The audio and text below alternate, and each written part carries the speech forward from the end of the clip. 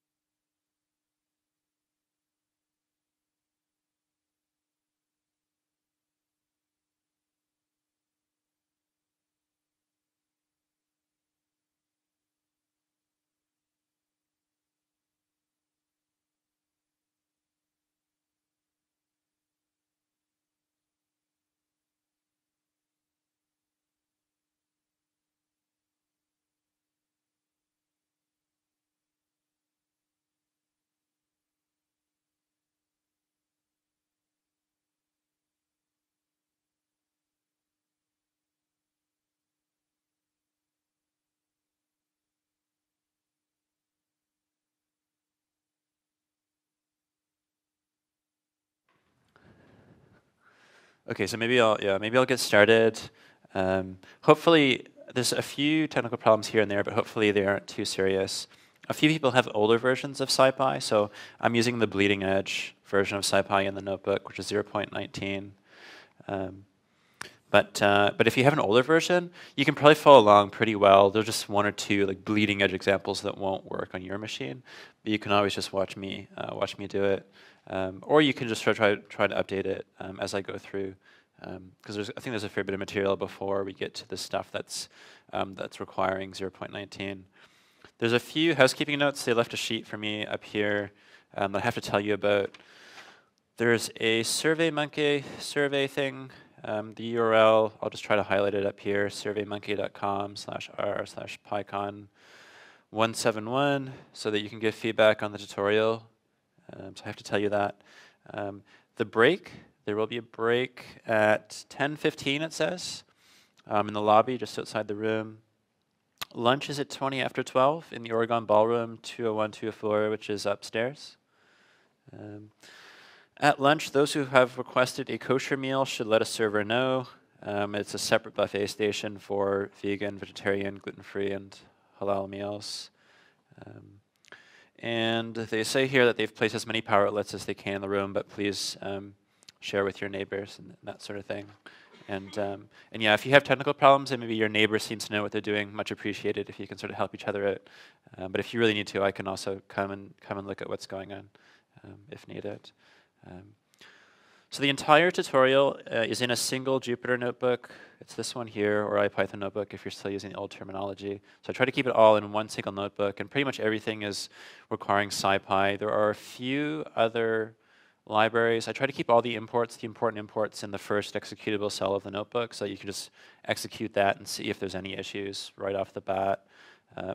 If you do have an older version of scipy, again, you should be able to get by, as long as it's not super old. I think 0.17 is probably okay. 0.18 is a bit better because that has the spherical Voronoi stuff, and then 0.19 has like everything that you need. But if you're really far behind, this is where the GitHub repo is. And we can get, I think there's a few USB sticks floating around. I don't have the repo on it, but we could get it on it if we need to, because some people do have network problems. I guess there's a lot of people using the Wi-Fi. But the repo is here. It's on GitHub. And so everything should be in this notebook here, mastering scipy.spatial. I've got a summary of the dependencies there, and the talk outline is below it. We'll see if we can get through all that stuff today. So I gave a tutorial last year which was focused more broadly on computational geometry in Python. And this year I'm focusing very specifically on the scipy library.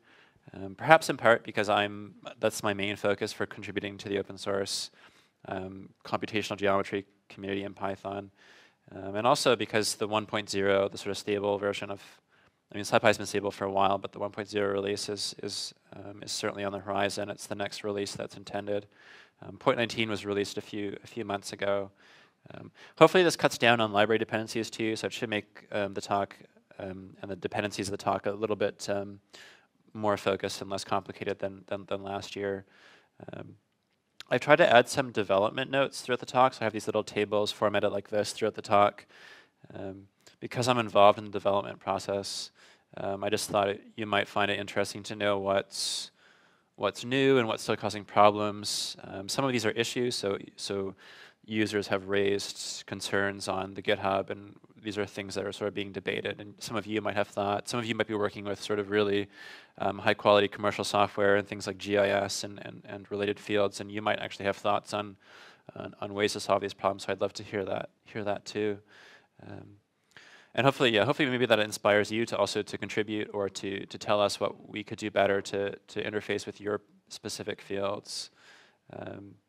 One of the key references that I used in preparing the talk last year, and again just to go over things for this year, because this isn't my formal field, so I'm a biochemist, so I usually have to go over a textbook, so I'm not completely clueless on some sections. So discrete and computational geometry, which is by Davidos and O'Rourke, and Joseph O'Rourke has actually written a whole bunch of high quality computational geometry textbooks, so his work is usually a pretty good bet for background in the field. And some components of the talk from last year, like really crucial computational geometry concepts. The convex hull, the Delaunay triangulation, Voronoi diagrams will be sort of preserved in this year's version of the talk, but many other sections are sort of really quite new and parts of scipy.spatial that are really really just starting to appear and to grow. So just to sort of start off with a really straightforward definition of computational geometry, it's just the study of computer algorithms that perform geometric operations, which is a fairly broad description. There's a lot of applications: computer graphics, architecture, so drafting, design with CAD, robotic motion planning and collision avoidance, and we'll have an example of that today. Geographic information systems is a big one. I think a lot of the people that I talk to from my talks work in the GIS field. Computer vision, a much smaller application is mine, computational biochemistry and virology. There's a few people doing spatial analysis in that field. Epidemiology, water source contamination, that's one of the first actually modern examples of using computational geometry. We'll have that example today. Ecology, where animal sightings tell you things about habitats. Integrated circuit design, which I know pretty much nothing about. Economical construction of physical networks, so if you want to minimize the amount of wiring connecting nodes in a network, if it's really expensive wiring, that's an application of computational geometry. And even looking at the ranges of cooking ingredients that give you a really sort of pleasing outcome for culinary applications. So there's success polygons. I've never actually done that, but that's also an application of computational geometry. And it's a really young field, so it started in maybe the late 60s, early 1970s. The first paper, arguably the first paper, was in 1972, actually. So it's fairly young as far as mathematical fields go, but it's sort of been permeating through mathematics for a much longer time. And this is a figure taken out of a textbook by Orenhammer, a well-known mathematician, which is actually taking out of another work by René Descartes several hundred years ago, showing stars and the matter around stars. And this actually looks a lot like a Voronoi diagram. So even though these sort of the computational algorithms are quite recent, the applications and thoughts related to applications have been around for a few hundred years. So if you execute this first cell in the notebook, that should give you an idea of if you have any major dependency-related issues. Hopefully most of you don't have any issues that are too serious there. So what I'm going to start out with is fairly straightforward topics initially. And I think one of the first things that I think about when I want to pull up the scipy.spatial library and do some work is if I want to find the distances between arrays of points. So I have two data sets with points, and I want to know, for example, what are the closest neighbors between those two data sets, or what are the farthest neighbors, or what's the distance between the mean of the data points in one set and the mean of the data points in the other set. So this is a very, very common use of scipy. But actually, I had never used this distance matrix function, so I normally use cdist or pdist, which many of you may also agree on, but I thought I'd go through it. So this is distance matrix. We have, for example, the Euclidean distance, and there's a bit of sort of jargon in the field, so they call it the L2 norm. So there's a mathematician named Minkowski, and we use Minkowski norms to sort of describe what kind of distance we're calculating, and we'll cover two of these today. One being the 2 norm, which is just the classical Euclidean distance, and the other one that we'll cover is called the 1 norm, which is the city block distance. So if you want to calculate the sort of taxi cab distance from one point in New York to another, you wouldn't necessarily want to look at the Euclidean distance because that would go through buildings. You'd actually want to look at city blocks, which is also something you probably have to do in mapping, for example, mapping applications. But we'll start off with Euclidean distance, and I think I've just written up a sort of very simple example where you have an autonomous vehicle and it has coordinates for an animal that has sort of suddenly entered the road, and you want to know the distance between the vehicle and the obstruction on the road. So we have these coordinates, and in many places throughout the talk I'm just using random data. I've tried to make somewhat realistic examples, but use random data so we don't have to pull in real data sets that might have other dependencies. So we import the distance matrix, and then we just calculate the distance using distance matrix between these two arrays of coordinates. And then if we look at the shape of the output, that can give us some useful information. So there's 50 rows in that distance matrix and 600 columns. So maybe this is obvious, but maybe it's not. So the 50 rows are all the coordinates on the vehicle, this autonomous vehicle. And these 600 columns, those are all the coordinates on the animal or the obstruction in the road. So each of the values in that matrix is a distance between one point in the vehicle and one point on the obstruction. So it's a very convenient return data structure that is quite intuitive to work with. And then often you want to know the maximum or the minimum distance. So if you want to know, for example, how long the vehicle has to stop, you want to know the closest distance at the moment. So for that, we just can use the minimum method of the NumPy array to calculate the closest distance. So hopefully that is fairly straightforward. And do feel free to interrupt me if there's questions or you think I'm doing something wrong or something like that. So I mentioned that we have these, again, this sort of norm terminology. So now we have the L1 norm, Minkowski norm. So this is the city block distance or the rectilinear distance, some people call it.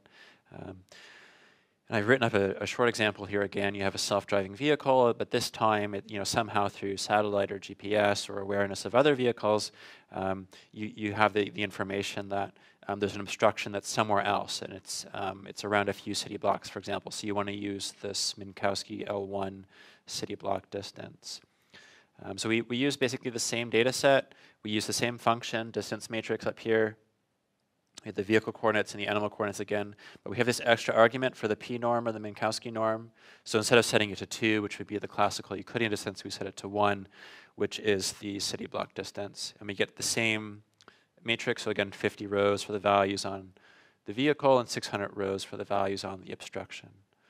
And then if we, for example, again, want to figure out what the minimum distance is, we just execute that code there, and we get a value for the minimum distance out of all of those possible combinations of distances between the two data sets. But actually, so I've never actually used that function. I've always used cdist and pdist, which are very, very similar. And I think I just did some testing, and it looks like cdist is almost always faster. It's written in very optimized C code. So let's just take a look at this. So I've got some cell-level magic functions for timing the code. So if we time the distance matrix between the vehicle coordinates and the animal coordinates, there we go, about a millisecond. And now let's try the same thing for cdist between the same sets of coordinates. I'll just repeat it so you believe me. Hopefully it's faster. It should be faster.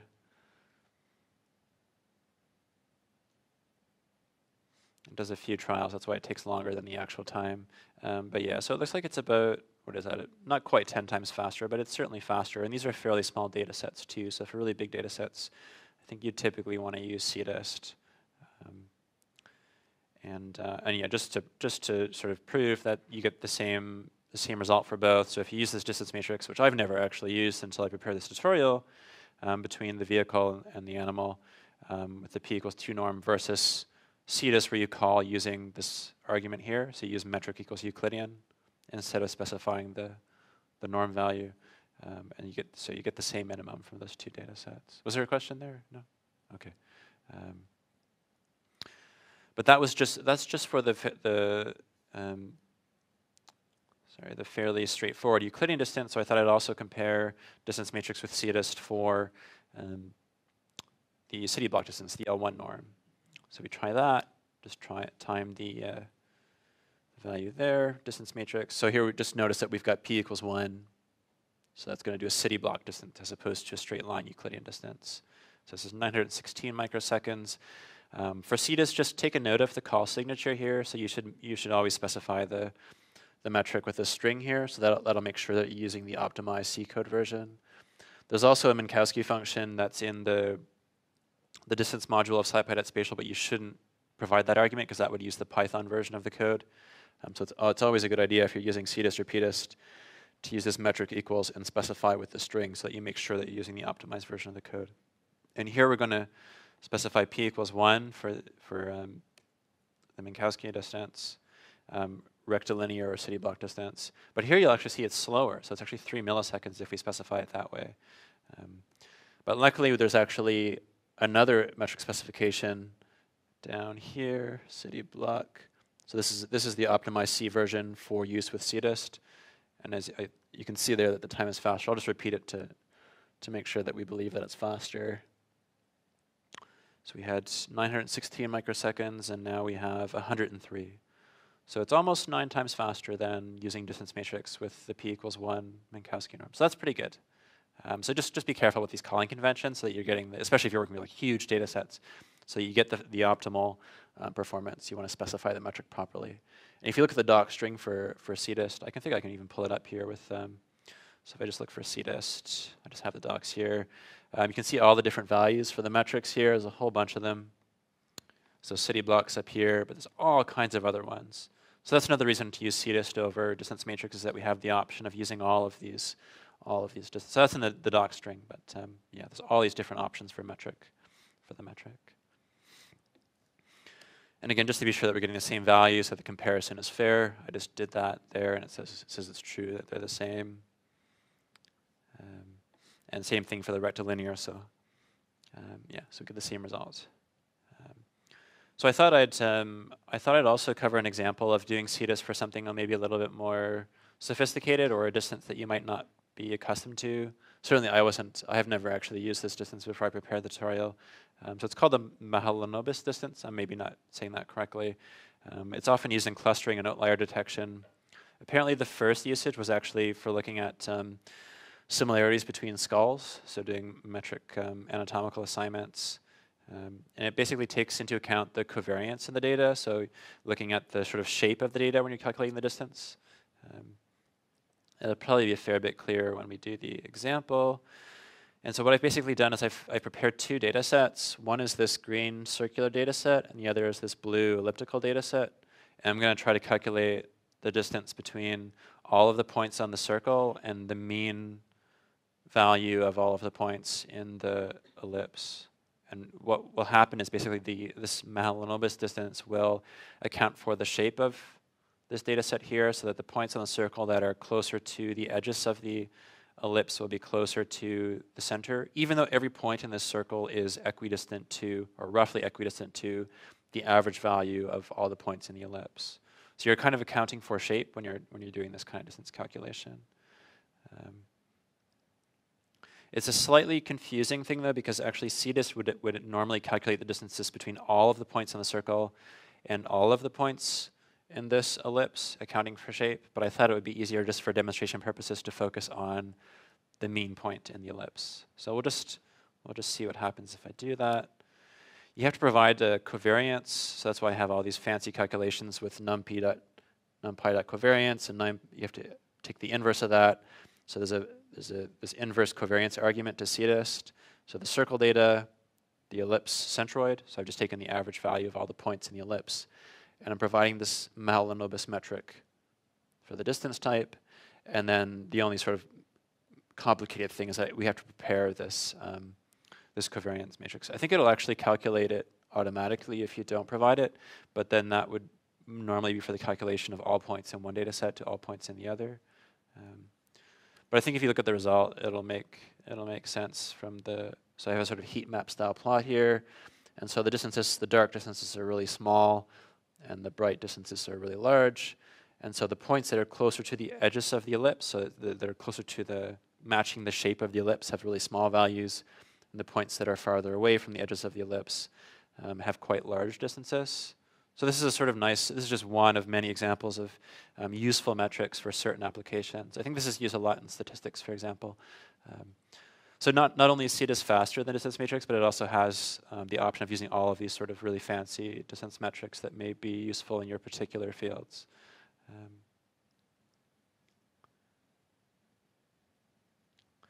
Yeah, so it's still maybe, to me, it's a little bit confusing that you can actually calculate.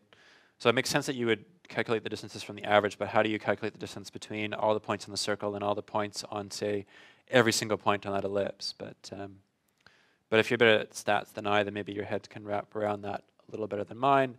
And to be fair, there is also this development note, so there's some possible issues with the way that we call this function. So if you want to look at that in more detail, or you have ideas of how to make this a little bit clearer, there's an ongoing sort of debate about, especially this covariance matrix argument, how that should be implemented or improved upon. So that's cdist. there's a related, very closely related function called pdist. And this is mostly for, it's basically for distances within a given array.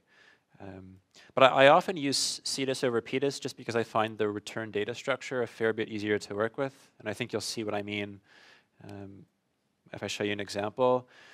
So we have this test array here, which I've just made up. So it has 0, 0, 0, 1, and 0, 2. Just so we can see how, in a very simple example, how the data structure gets returned when we want to get those distances. So it returns a condensed distance matrix, which is basically the distance between this first point and the second point, the first point and the third point, and the second point and the third point. So if we just look at those distances, makes sense, right? So 0, 0 to 0, 1 is 1, 0, 0 to 0, 2 is 2, and 0, 1 to 0, 2 is a distance of 1.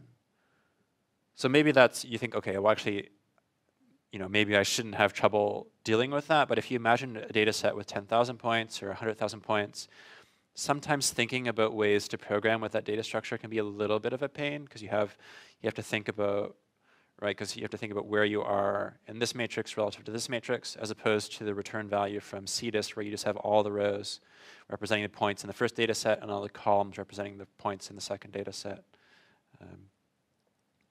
But fortunately, there's this scipy.spatial.distance.squareform function, and that will actually convert between the two types. So if you use pdist and you decide, oh, I should have used cdist, or you wanted to avoid the redundant matrix initially, but then you actually decide that you do need that larger, more straightforward matrix, you can actually just use the squareform function, take the input, and now you'll get the array that's maybe a little bit easier to deal with, right? So this point here on the top left is the distance between the first point in the data set and itself. So you have a sort of redundant situation, but it's a little bit, at least for some people, it's a little bit easier to deal with this distance matrix. Or maybe you prefer the other distance matrix and you can actually use square form to go back to that as well.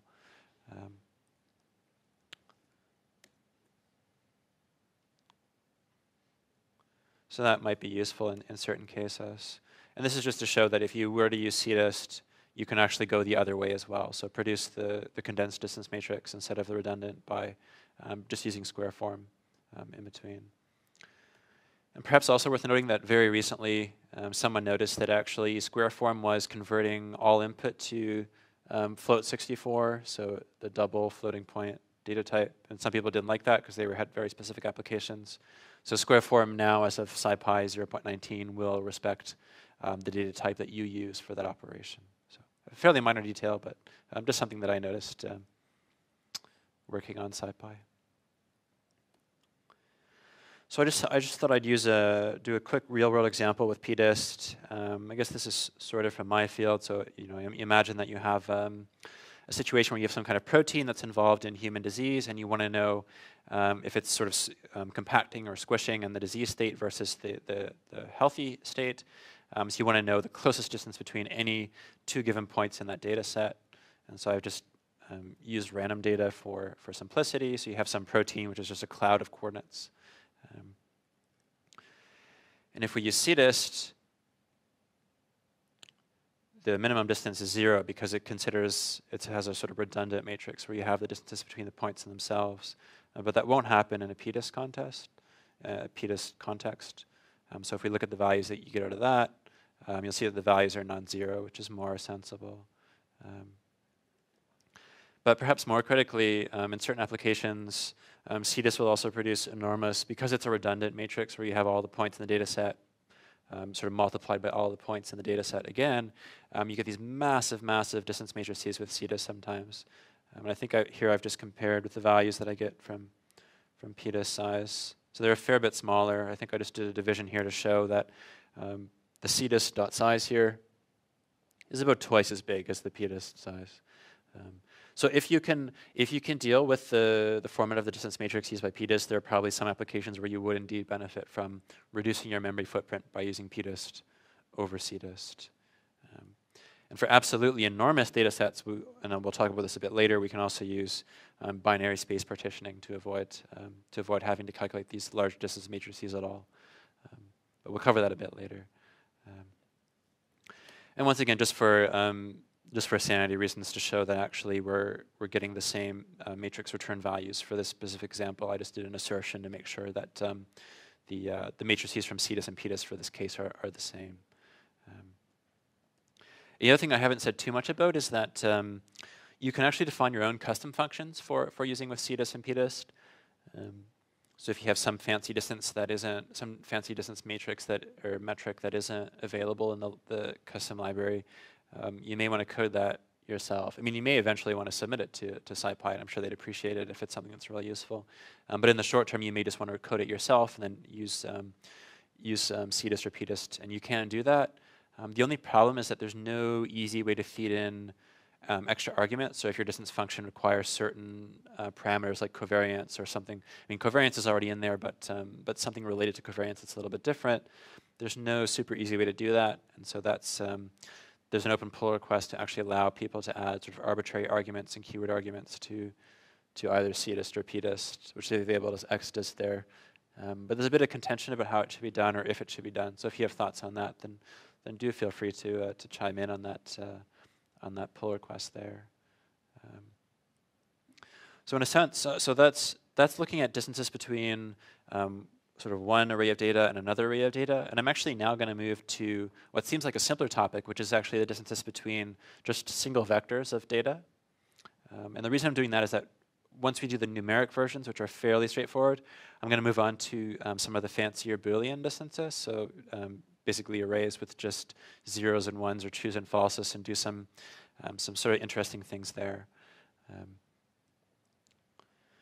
So there are actually, so scipy.spatial distance has many of the same functions that are available for PDIS and CDIS. And I mentioned before, you shouldn't use those, so you shouldn't provide those functions as arguments to PDIS or CDIS. But if you're using, it would be overkill to use PDIS or CDIS for just single numeric vectors, so you're certainly welcome to use the built-in distance functions for that. So by built-in distance functions, I just mean, so scipy.spatial.distance.Euclidean. So don't provide that object to PDIS or CDIS if you're doing large distance matrix calculations. Just use the string argument, Euclidean, for example, or city block as another example. So we're just working with 1D arrays here. We've got a random data set. Just want to calculate, just very, very simply, this is incredibly simple, just calculate the Euclidean distance between two points. So you can do that way. And again, not appropriate for multi-dimensional arrays. So if you have more than one row, it'll raise a value error there. And if we want to calculate the city block distance between two arrays, again, this should be fairly straightforward. Just to show it here, so city block distance, scipy.spatial.distance dot city block, the two arrays of data. I've just plotted the data here just to make it clear what distance we're calculating. So you could also just picture this as a single step, so one big step to the right along the x-axis, and then one single step all the way up along the y-axis. That would be the same distance too, by the way. It's just the sum of all of these x values plus the sum of all of these y values, which is different from the straight line Euclidean distance. So I've made that note there. And I think I just have a slightly more sophisticated example of distance between two points. So again, I just have a fairly simple case where we have two 1D vectors. And I think what I wanted to do here was just basically weight the distances, just to show that you can actually apply a weight. So we'll stick with Euclidean distance just so it makes intuitive sense. And if we think about what this distance would roughly be, maybe it's about a difference of about 1 in the x direction and maybe 9 in the y direction. So we'd expect a distance greater than 9, as I've noted here. So if we apply a weight of basically 100% to the x vector, we're expecting the distances to be much less than the actual Euclidean distance, right? So you can see here the result is 1. So it's actually completely the x distance as you'd expect. So hopefully that makes sense. We've got p equals 2 for the Euclidean norm, and the weight vector being 100% to the x-axis. So I guess that's a fairly obvious result. And then if we just put a little bit of weight to the y value here, we can see that we're starting to increase the value. And if we apply equal weight to each, we get basically, I think this would actually be the Euclidean distance if I'm not mistaken. So I actually did that assertion there. So it's the same as the Euclidean distance down here. So maybe that's, yeah, maybe that's not hugely surprising, but it's just useful to know that you can do that sort of thing if you need to. And yeah, so the real reason I wanted to go into these, these relatively straightforward single vector to single vector distance computations was for these more interesting, or potentially more interesting, Boolean vectors, so true-false vector data type comparisons, which can be used in all kinds of applications. And the first one here, I think, is I have the Hamming distance here. And yeah, so I have this example here where, for example, CDs or DVDs that have scratches for the data, some have been damaged. Codes are used to store the data to give you, or to give the machinery a chance to sort of recover at least part of what information was lost. So a lot of these Boolean comparisons are good for that sort of thing. And the Hamming distance is appropriate for looking at the number of substitutions required to convert one data set to another. And so if you need a lot of conversions, then that might mean that, for example, this is a simplification, but that might mean that there's actually a fair bit of damage to the data. So you need to know how much repair you have to do, or how much information has to be converted in what way. So I just have this example here. I've used the data type as numpy Boolean just to convert these to true and false values, the zeros and ones. And you notice the distance is actually not an integer value, which initially I thought was a bit confusing. So we've called Hamming on the original code word versus the recovered code word. And if we look at the number of differences, so there's 1 here, 0 and 1. These are the same. Second difference here, right, the 0 and 1. And a third difference over here. So I was initially expecting the value to be 3. But my understanding is, yeah, it's actually the normalized Hamming distance. So you actually divide by actually the total number of values in each data set. So I just did a sort of equivalent comparison where I just looked at the indices that were different. So that would give you an integer value divided by the total number of positions. So it's just basically averaged over the total number of values in the given data set.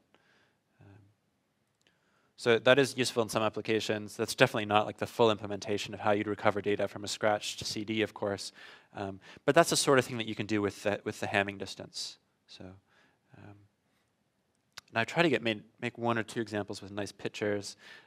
We're still on the topic of Boolean comparing 2 arrays with zeros and ones or true and false values.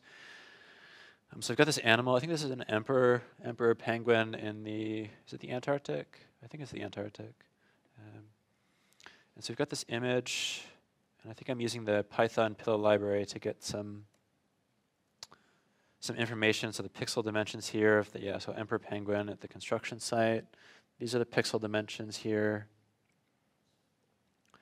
And so now what I wanted to do was just make a very simple example of cutting out part of the picture. So I think I've got these sort of pixel positions in the x and y directions. And then the pillow library allows us to sort of crop out. This is crop method here to crop out the region. I'm certainly not an expert on this library, but I just thought I'd try to cut out that region. And so that's the region that I cut out as a sort of reference region. And now I want to basically define a reference matrix. And I think what this does is we basically go through so I basically set zeros to all the values in the original image. And then set ones to the values that I cut out. So if we think of, there are, of course, far more sophisticated methods for doing, machine learning methods and this sort of things for doing visual analysis of images or recognition of parts of images. So I just wanted to have a way to very crudely look if we have the result of one of those more sophisticated algorithms, how good is that result in a very crude context that doesn't use really fancy things like machine learning. So I'm certainly not trying to replace those approaches, and this doesn't do that. But this will tell us, it'll basically put ones in all of the parts of the original image that contain this little clipped out region, and then zeros in all the parts that do not contain that particular region. And so we have, so it's mostly false, right? Because this is actually just a very small part of the original image. So it makes sense that this small sample shows mostly false values. And so I've written here, let's pretend that we have some other bounding boxes of the same size that were selected by, very sophisticated computer vision routines, and we want to sort of very crudely identify the best approach. So I've just basically defined somewhat arbitrarily. I just made sure that they had the same dimensions, different boundaries. So, so program 1, program 2, and program 3, these would be sort of potentially very sophisticated machine learning approaches, which have perhaps slightly different pixel boundaries. And I can see the results of the data sets that they've pulled out. So one has most of the penguin, one has a very small part of the penguin, and the other seems to have pretty much none of the penguin. And so we look at this Jacquard distance metric, which you may have never heard of, but again, it's just a way that SciPy provides for calculating the distances between Boolean vectors. In this case, the Boolean vectors meaning basically the true or false values for whether or not you contain pixels that are in the selected region, which maybe is a fairly obvious application in any case. But we see here the Jacquard distance is 1, so which is a fair bit larger than the other two cases when there's no penguin in the image. If you have part of the penguin in the image, we have a slightly smaller Jacquard distance. And if we have almost the entire penguin in the picture, we have a much smaller Jacquard distance. So maybe that's fairly obvious, but I just think that's kind of a cool application of this particular distance within SciPy. So certainly not a replacement, again, for these sort of sophisticated computer vision routines, but sometimes you might just want to have a way to check the results of your more sophisticated pipeline using a very, very simple approach, and that's one of the ways to do it. I just have a note here on how people actually normally use the Jacquard index, so you would have 1 minus the value, so that a larger value would actually mean a better result. I've just used the built-in version from SciPy, but if you do work in the field, I think it is actually normal to do it where you subtract the value from 1 when you report it. And typically values I have greater than 0.5 are considered decent matches, if that's useful to know. I think I've got one more of these cases, and I picked the sort of popular example. This is with the Yule distance now, so moving from Jacquard to Yule. Again, another way to look at these true or false distances, two arrays with zeros or ones or true and false values. So the Yule distance, I think I found one example in literature where it was being used for looking at handwriting similarity. And the literature example is far more complicated than what I'm going to do here. So I'm just going to show you a very, very straightforward example where the letters are roughly the same size and the white space is roughly in the same parts of the image and that sort of thing. But we still have, so I just have this handwritten letter T, and I'm just using the Python pillow library again just to get some very simple information. I think the pixel dimensions, and just to make sure that it's an RGB type image. And then I also have a computer, I think I just made this myself, a computer-generated T from a standard computer font. And again, just getting the dimensions of the image. So I've cooked it up so they're the same size, so 225 by 224, the same type. So I think you do want them to be the same size for these comparisons. And I've also used the computer to generate an S of the same size. Just looking at the data structures a bit, so it's mostly white, so 255, 255, 255. I'm pretty sure that's white in RGB, because most of the image is white space with just a few dark pixels for where the letter's actually written. And I just thought I'd basically just compare so where's my Yule? scipy.spatial distance import Yule, handwritten T. Yeah, so right here. So I'm basically doing a Yule distance comparison between the computer-generated version of the Boolean array and that handwritten reference letter T. So we're iterating over the S and the T relative to the handwritten version. And if we look at the computer S to the T, we get a fairly large Yule distance. And if we look at the computer T to the handwritten T, we get a much smaller Yule distance or dissimilarity. So again, maybe that's fairly obvious. We're just looking at where the ones and zeros are, the dark and light parts of the image. And again, this definitely would not in any way replace the very sophisticated sort of computer vision type techniques that you'd use for looking at all kinds of different features for handwriting recognition. But maybe you just want a sanity check at the end of one of these really sophisticated workflows. And this is, again, just a useful way to do a fairly simple check on that sort of thing. So that concludes the section on basically distances between points, whether they be distances in large arrays or distances in small arrays of x and y coordinates, and also looking at Boolean arrays, or so, for example, with these images and pixels in images, if they're a certain color or not. I briefly alluded to earlier the idea that sometimes it's better to use pdist than cdist because you have an enormous set of data, and you don't want to have a huge redundant matrix. But sometimes even p just isn't enough, and you just really want to avoid the physical memory cost of generating an absolutely enormous distance matrix between all the points in your data set and another data set, or just all the points in a given data set. And so one way to deal with that particular situation, this is something I have to do a fair bit when I'm working with huge biological data sets, is to use a certain type of binary space partitioning. Often people will use KD trees, and we will go into the example of the scipy.spatial.kd tree. But actually, because this was something I didn't know a whole lot about, I thought I'd just do a little bit of background on binary space partitioning as a sort of general concept initially. The basic idea, as the name implies, the binary portion of the name implies, is basically you just take your space and you start basically using planes to split it into binary pieces. So often, for example, you'll split along the x-axis and then the y-axis and then along the z-axis. You keep doing that over and over and over until your data is organized into this tree, where the computer knows which points are sort of in certain regions, and that allows the computer to figure out which neighbors are closer together, or which are within a certain region of space, and to search that space much more efficiently than it would if you were just doing a sort of very crude brute force distance comparison between all the points in the data set. And there's a lot of applications.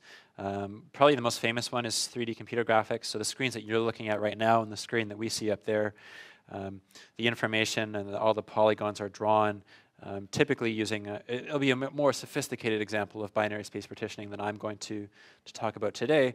But at the end of the day, binary space partitioning does play an important role in how computer graphics are drawn. So it's used in sort of games, in graphics, in collision detection, robotics, and ray tracing. So a lot of very computer graphics focused applications. So I had, so the Wikipedia article is actually pretty good. I probably shouldn't be using Wikipedia in a tutorial, but anyway, this is actually a pretty good article.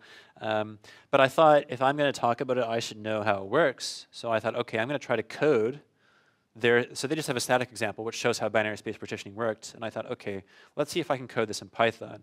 And you'll see how good or how bad I actually did. I think my code is way too long. So maybe like the early computer monitors had code that was this bad. But so basically, the idea, I think we can just look at sort of a few key points of the code. Let's see, what do we have here? A lot of it's just plotting related because I want to show you how the algorithm works in the plots. But I do some checks of these are just sort of like x2 minus x1, y2 minus y1, very straightforward slope calculations, straight line slope calculations to see if the x or y direction is changing more rapidly, to decide where to put the partitioning line. So I'll just execute this cell. Let's look at the plot that comes out. Yeah, so the initial data set is just a set of lines.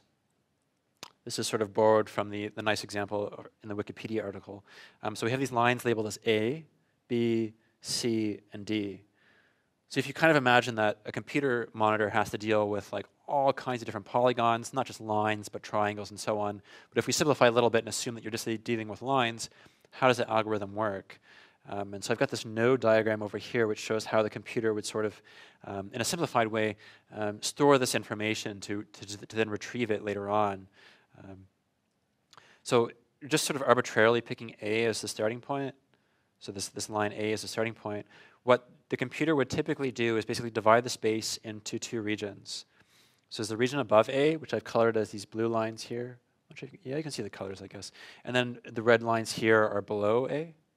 And then so you basically split the space into those nodes. So A becomes the sort of parent node, and then all the nodes above A are put in a new node here, and all the nodes below A are put in a new node over here.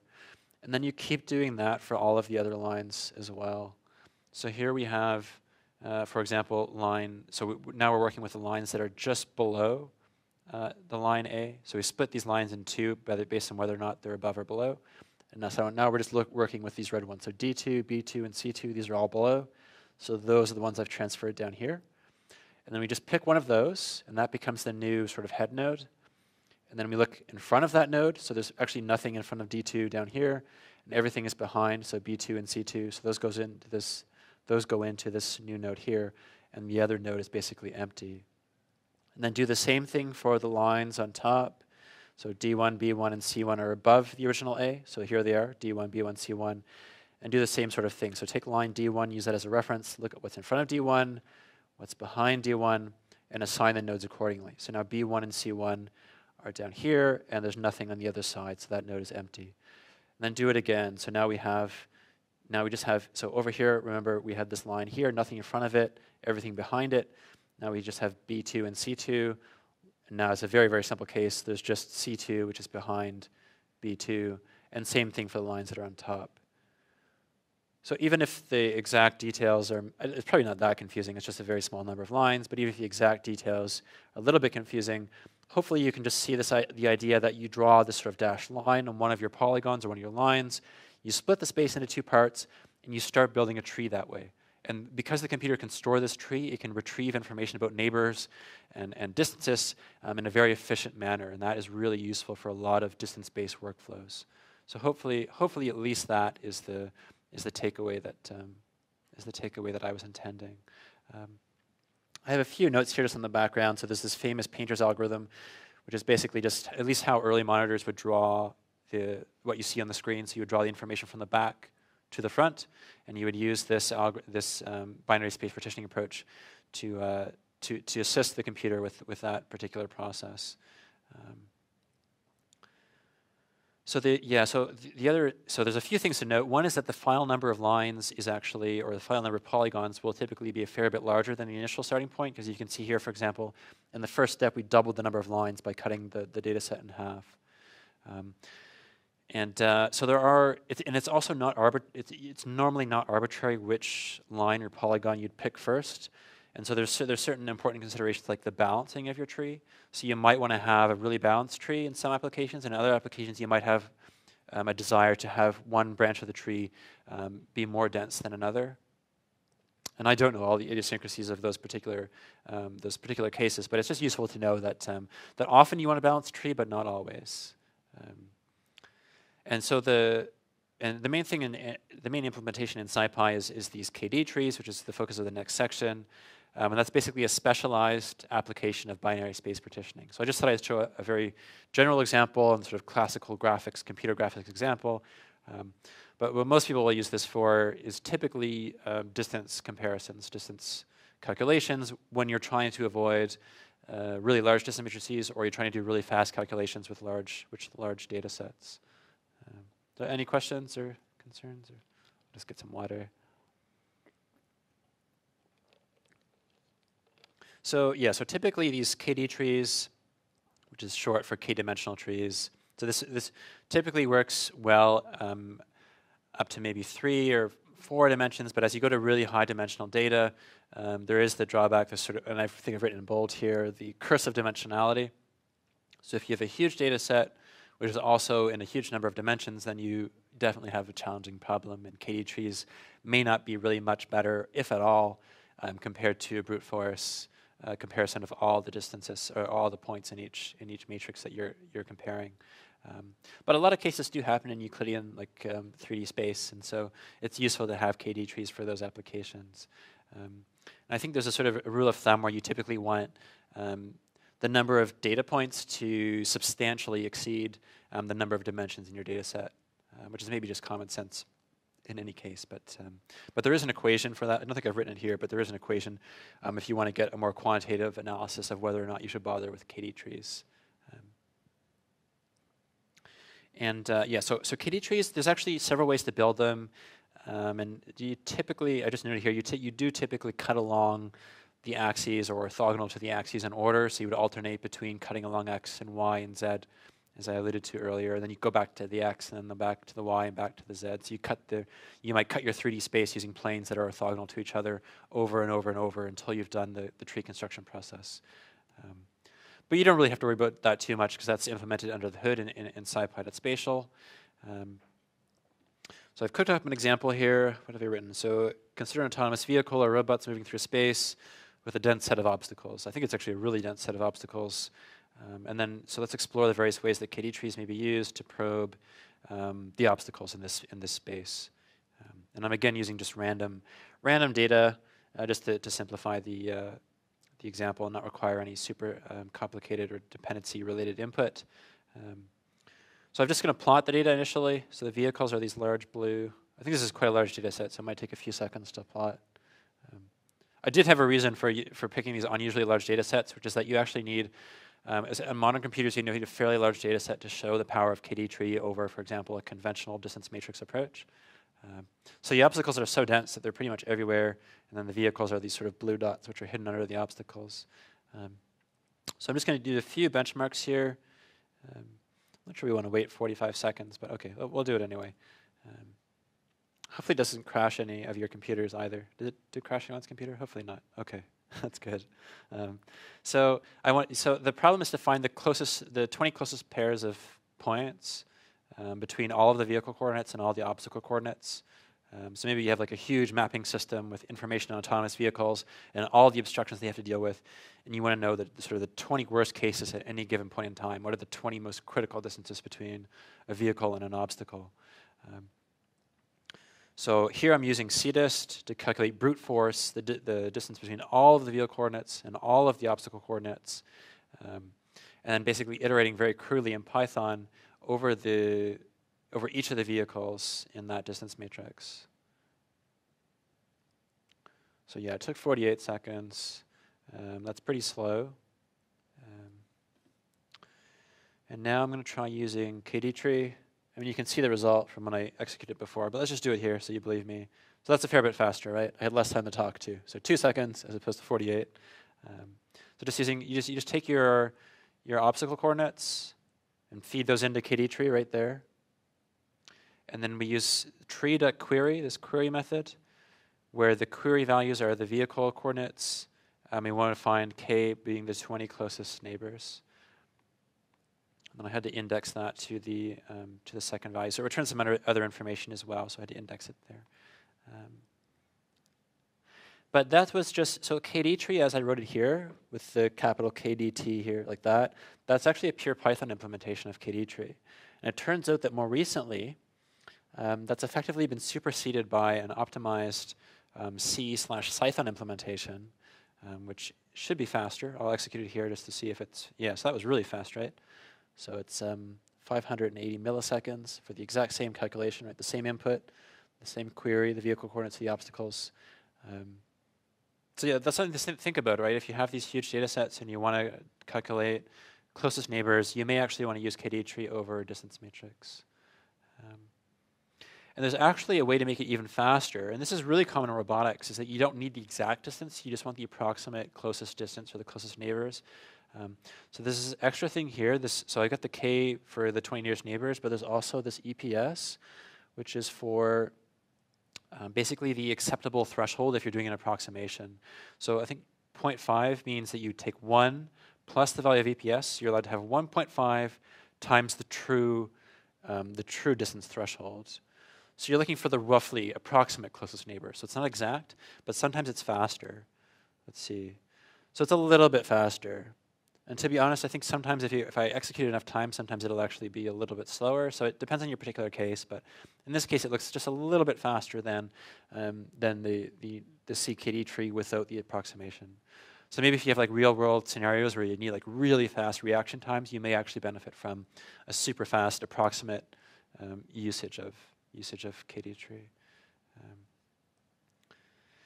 But in a lot of cases where you don't have huge data sets, sometimes KD tree isn't really worth the hassle. And I did actually have to, you can sort of tell from this example, I kind of had to cook it up. So I have a lot of vehicles, a ridiculous number of obstacles. So I did have to cook that scenario up pretty well to make it look like KD tree was doing better than distance matrices. So you do need you often need a very specific application scenario for KD tree to be worth your time. But there certainly are cases where that would be very useful. So if you have questions, I'm happy to handle.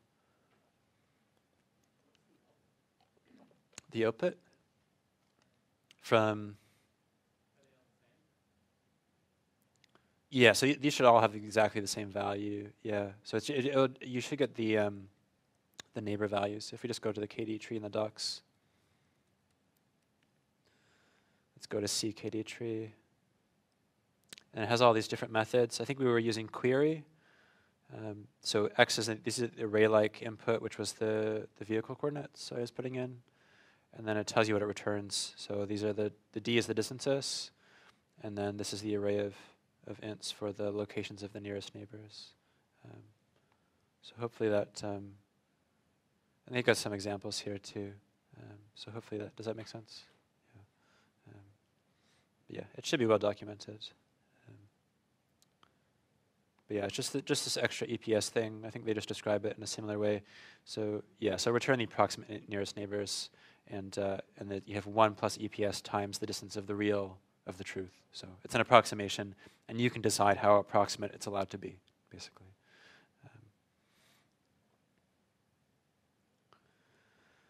Whoops.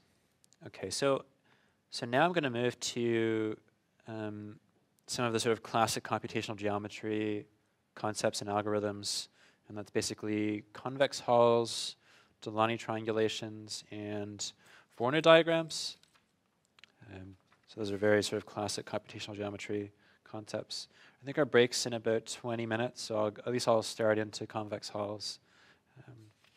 In convex halls, if you take an algorithms class, actually I haven't, but I hear that if you take an algorithms class, convex halls are one of the main things that you'll study in a sort of time complexity analysis scenario. You want to know like how an algorithm performs. Convex hall is a really classic example of something that you might study in that particular field. But if in a lot of applications, if you're doing computational geometry, one of the first steps is to calculate the convex hall. So it's important to know what the convex hall is, at least in a fairly simple definition context. I've also mentioned general position here. So when you're doing computational geometry, a lot of the time you have to think a little bit about your input. So if you're working with random data sets, actually that's often a fair bit easier. So if you randomly generate data, the chances of something being pathological are usually pretty low from a computational geometry standpoint. But real-world data sets don't have that same property. So you might have, for example, repeated data points, so degenerate data. And that can cause issues with certain algorithms. So sometimes libraries will be written in such a way that it'll just filter out that extraneous data. So you might have data that is, you have 3 of the same data point, and it'll just filter that out for you. But in other cases, you might have to think a little bit more carefully or pre-filter your data. If you have, for example, 7 points that lie on a straight line, that can sometimes cause issues for computational geometry algorithms. So it's just useful to know that. So if you're ever working with some sort of hardcore computational geometry workflow, and something isn't going on, or something isn't really making sense, you're not sure what's going on, it's probably worth your time to make sure that there's nothing pathological about your input data before you go too much farther. So convex halls, one of the things that we maybe want to understand before we talk about convex halls is just what a convex region actually is. I think most people sort of intuitively know what that is, but the sort of relatively straightforward definition is just that any 2 points in a convex shape, basically, they can see each other without drawing a line through the edge of the data set. So the convex hall is the intersection of all the different convex sets that surround a point set. So in theory, there would be a sort of an infinite number of convex regions that you could draw around a data set. So if you picture any data set, any point of clouds, or so any point cloud, and you just draw a circle around that, and you just keep increasing the radius of that circle or that roughly circular object, that's basically effectively a convex region that's covering your data set. So you can imagine there's an infinite number of those that you can come up with, but the smallest one that completely bounds your set is the convex hall. So these are kindergarten geoboards. This is an image of a kindergarten geoboard. And the analogy that's almost always used in the literature for convex hull is you basically have a set of nails or a set of screws in a board. You take an elastic band and you wrap that around your data set. And that's the convex hull in 2 dimensions. So it sort of tightly wraps your data set. And it always includes points on the sort of on the border of your data set. And so that's really useful for getting boundaries and for getting paths around obstacles and all kinds of applications of that nature. And a lot of things start off with the convex hall. A lot of algorithms use convex hall as the starting point under the hood. And we can calculate conveniently using the scipy.spatial library using this convex hall class right here. So scipy.spatial, the convex hall. It's perhaps also worth noting that so a lot of the computational geometry functionality in scipy actually comes from another library called QHull, which is one of the sort of 2 or 3 really big computational geometry libraries that are available out there. It's written really fast. I think it's written in C. There's a competitor library called Seagal, which is also really well known. So these are 2 really sort of solid C-level libraries that work really, really fast. And so I think the scipy developers didn't want to reinvent the wheel, so they took that really good code and put that under the hood, and it's just exposed for our convenience within scipy.spatial. So that's what you're actually using when you call scipy.spatial to convex hull. And if you're doing something really fancy, you can actually specify flags that go into the C code, and that'll control what QHull is doing. But normally, at least when I use it, I usually can just get away with calling it like this and generating an instance of the hull object like that. So I have a random array of data here, 35 rows and 2 columns. You can see it down here. I think it'll be different every time because I haven't fixed the seed, I don't think. But we can basically plot this data very easily. Again, convex hull is such a fundamental concept that the developers actually decided to add in a built-in plotting routine to scipy.spatial. So you can just take this object that you generate, this hull object that you generate by calling convex hull, and feed that into this function, scipy.spatial the convex hull plot 2D, feed the hull object right in there, and that'll save you the effort of having to do all the boilerplate code in Python. So if you just want to get a quick idea of what the convex hull looks like, you can just do this right away.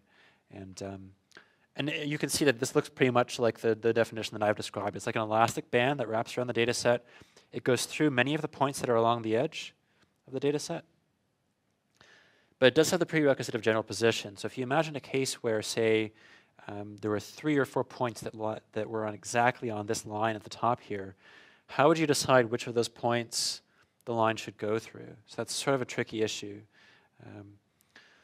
So I've noted here this general position prerequisite, and I've actually intentionally generated a data set with, it should have some redundant points, I think. Let's see, degenerate vertices, 3, 1, data array.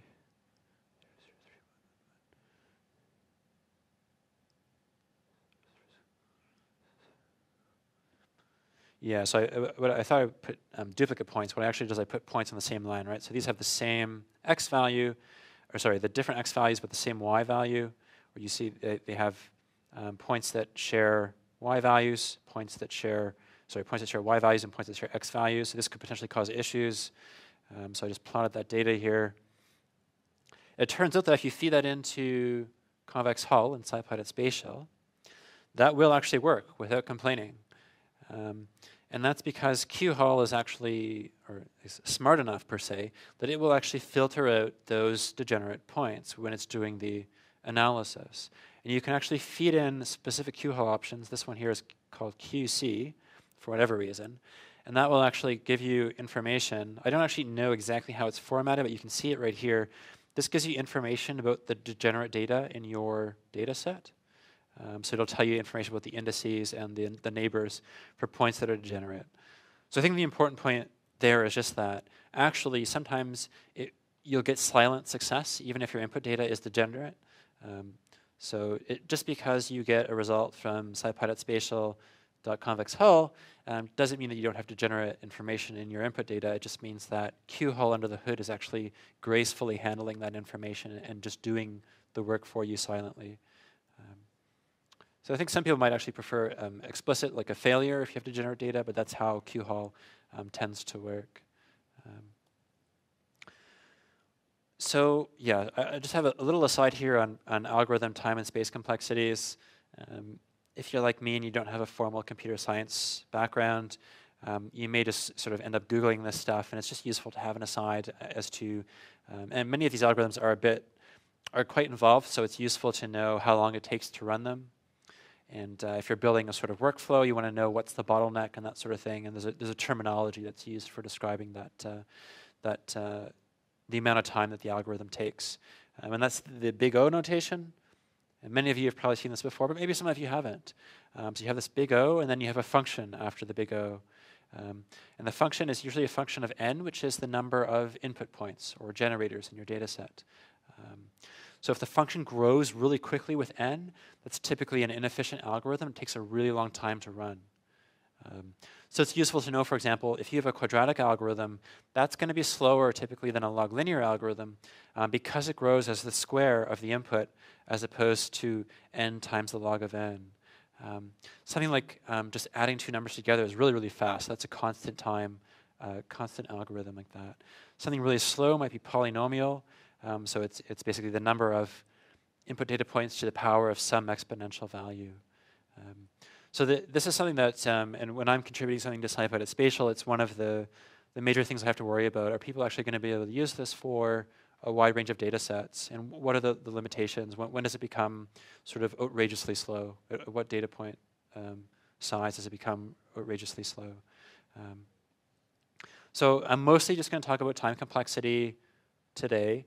But there are some cases where you actually have to worry about something called space complexity, which, as the name implies, is basically the amount of physical memory, the amount of RAM that the process, that the algorithm requires.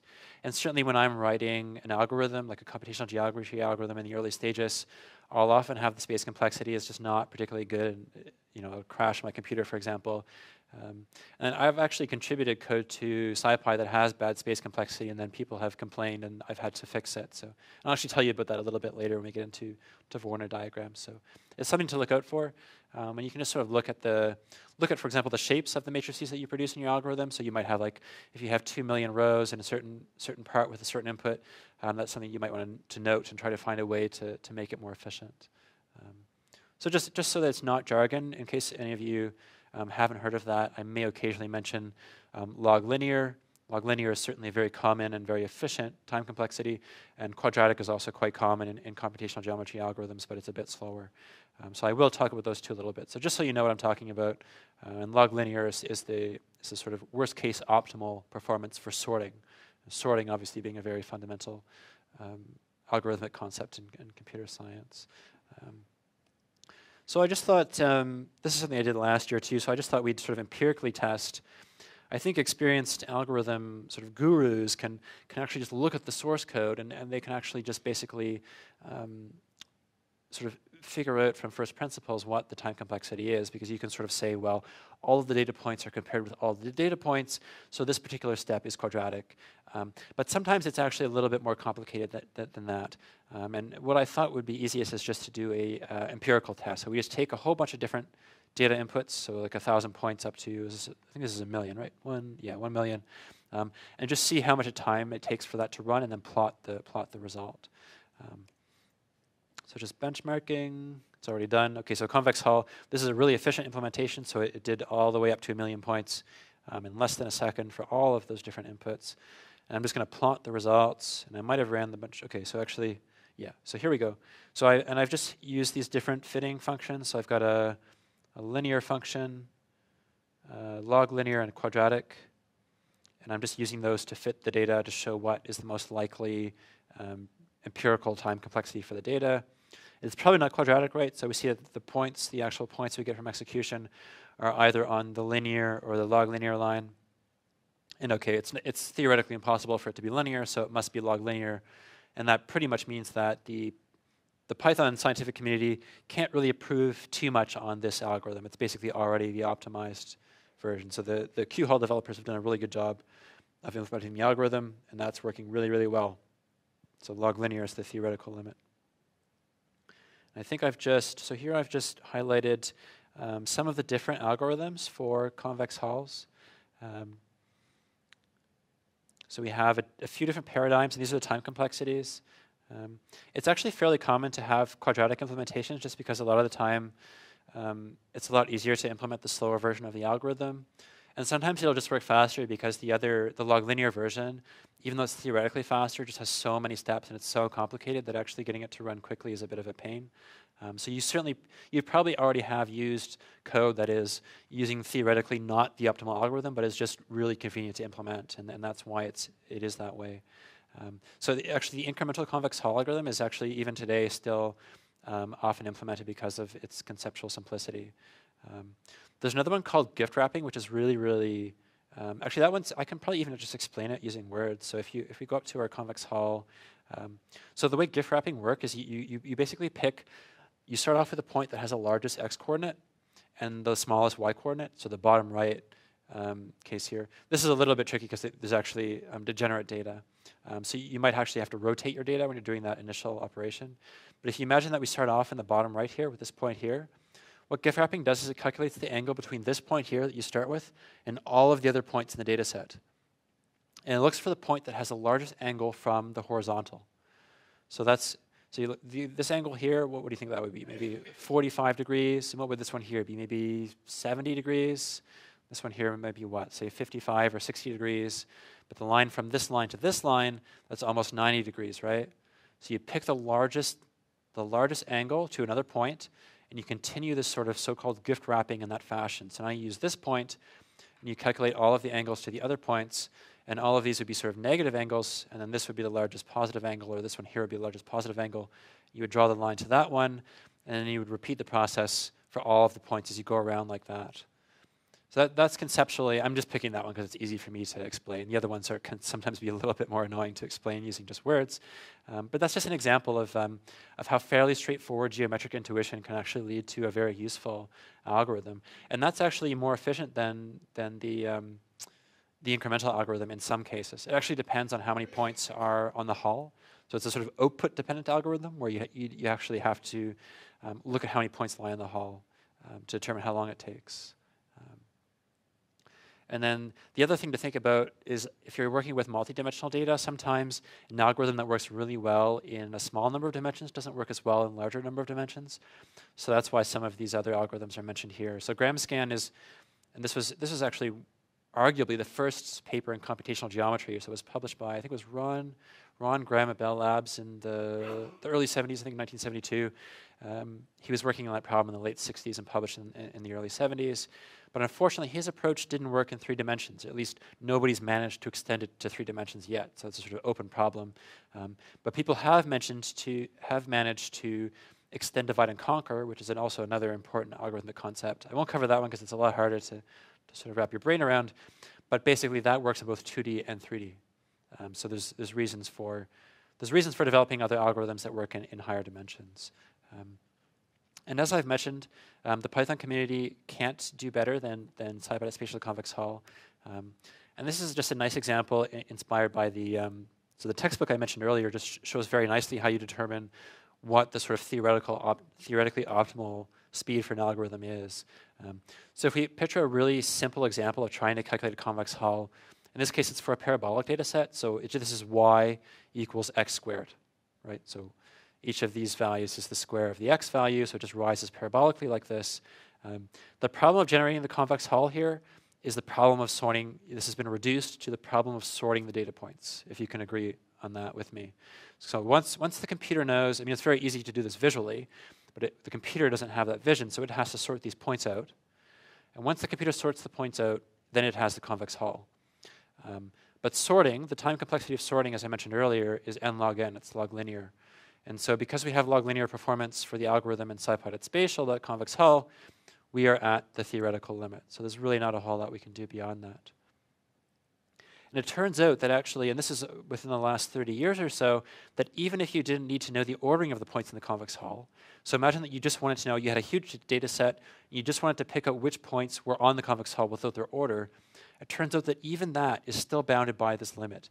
So in 1985, they published that paper, and that basically, and I won't tell you how they did that because I don't actually know, but they basically proved that even with the requirement that you only want to identify which points are on the hull without their order, you're still bounded by the log linear time complexity. So what scipy.spatial, the convex hull, is doing now is indeed formally the best that it can possibly do.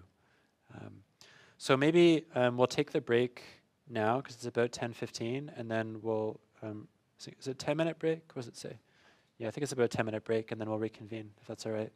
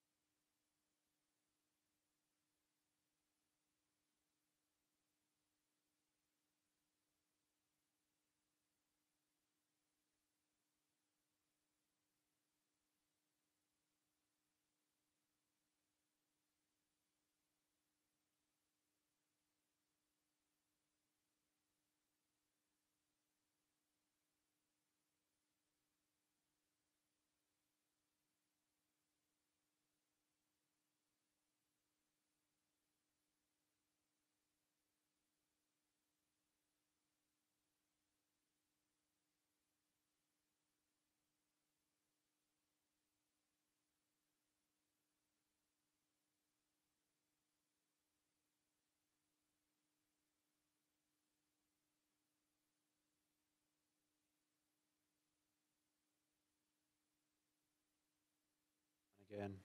Um, so we just left off with this sort of informal proof that that convex hull is effectively optimized to the theoretical limit.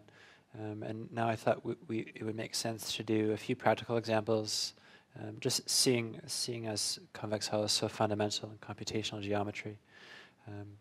So starting off with an example in 2 dimensions, and then we'll work up to a 3-dimensional example as well. It's the same function for both dimensionalities, but it's a little bit easier to start off with a 2-dimensional case. So I've cooked up another example. This is the example I used last year too, where you have some kind of robot or autonomous vehicle that's trying to go around the state of Oregon, basically, getting from one side to the extreme other side, and we want to figure out the sort of minimum distance that the robot or vehicle can travel without actually going into the area of the state, so just going along the outside. So I mean, one obvious approach would just be to follow the coordinates of the perimeter of the state. But it turns out that actually, and this is often used in collision or sort of obstruction avoidance, is that the most efficient route around the obstruction is actually defined by the route of the convex hull around the border of the object.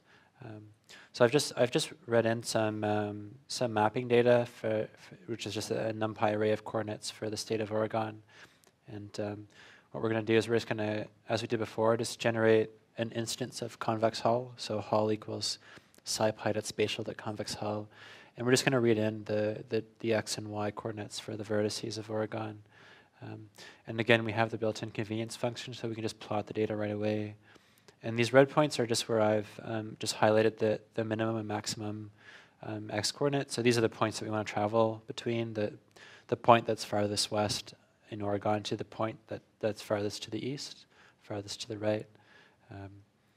So now I just have all this sort of boilerplate plotting code here, which you don't have to worry about too much. And it's just worth noting that a lot of the data is accessed using sort of indices. So we have the points, and then we have the indices of the vertices. So these are the indices of the points that are on the vertices of the hull. So when you need to access the data, this is the typical thing that you'll do when handling the convex hull data. And then so if we look at the different paths, and I've written a bit of code here to basically just to calculate the distances between all the points and the different paths. And I've just plotted those above the different plots. So I have, these are the 2 paths that just follow the border. So if we didn't know anything about this convex hull approach and we were just sort of naively trying to plot a path along the border of the state, there's 2 options, right? We can sort of head north first or head south first. And both of those have values around 12. One's 12.3 and one's 12.0. And then, I mean, right away, you can see the distances for the 2 hull paths, which look different, right? So these are convex hulls which contain all of the data points. Again, this is like the elastic band analogy, so we're just wrapping an elastic band around the entire state of Oregon and then following the path of that elastic band. So you might initially intuitively think that would be longer, but actually it's both of the paths are shorter, and we can see that one is 11.1 and the other is 11.6. So that is actually, that is one of the classic ways to figure out the minimum distance around an obstacle. So in this case, going north first is the fastest route around Oregon. So that's just a sort of a cute little example of how you can use convex hull to do something actually pretty useful. And I think the next example I have down here is 3D. So this actually comes out of my own research, in case you're curious what I use computational geometry for. So again, I'm just going to load in some coordinates here. This is coordinates for a single influenza virus. So if someone is sick with the flu and they cough or sneeze, they would produce millions of particles that look like this sphere here. That's an influenza virus set of coordinates. And we're just going to read those in and just plot them initially. Hopefully, I guess there's a lot of data points. Yeah, a lot of data points. There's 3 dimensions, x, y, and z coordinates. And so now, so the problem I'm proposing is how do we calculate, for example, at least estimate the surface area of this sphere. And obviously this isn't something that's an application that's isolated to my field, because if you're looking at, say, a planet in astrophysics or a map on the surface of a sphere, you might want to know its total surface area. So I think it's a broadly applicable scenario. So one way to go about that surface area calculation is to plot the convex hull, the 3D convex hull. So in this case, instead of having the border being lines around a data set, it's basically faces. So you take your three-dimensional point cloud and you have triangles that surround that point cloud. And so the triangles are really small because there's so many points, and they basically completely cover the sphere. So instead of the elastic band analogy, we now have sort of like a big plastic bag that's covering the entire data set that's in our input. We call it the same way. So I just feed the 3D data into a convex hull again to generate an instance of the convex hull object, which I've called flu hull here. And then, as I mentioned, we're now dealing with triangles. So we take the points, and then we find the indices of the simplices, so the triangles on the convex hull. And then I just plot those using matplotlib down below. And as it turns out, there's actually a built-in area method for convex hull. I'll just go over to the documentation here for convex hull so we can take a look. So convex hull, which is right here. And if you go down, they have an example of the plotting as well. But you can see that there's both area and volume attributes for convex hull. So it's quite convenient if you need to calculate the area or the volume of an object in scipy.spatial. So I've calculated the area that way.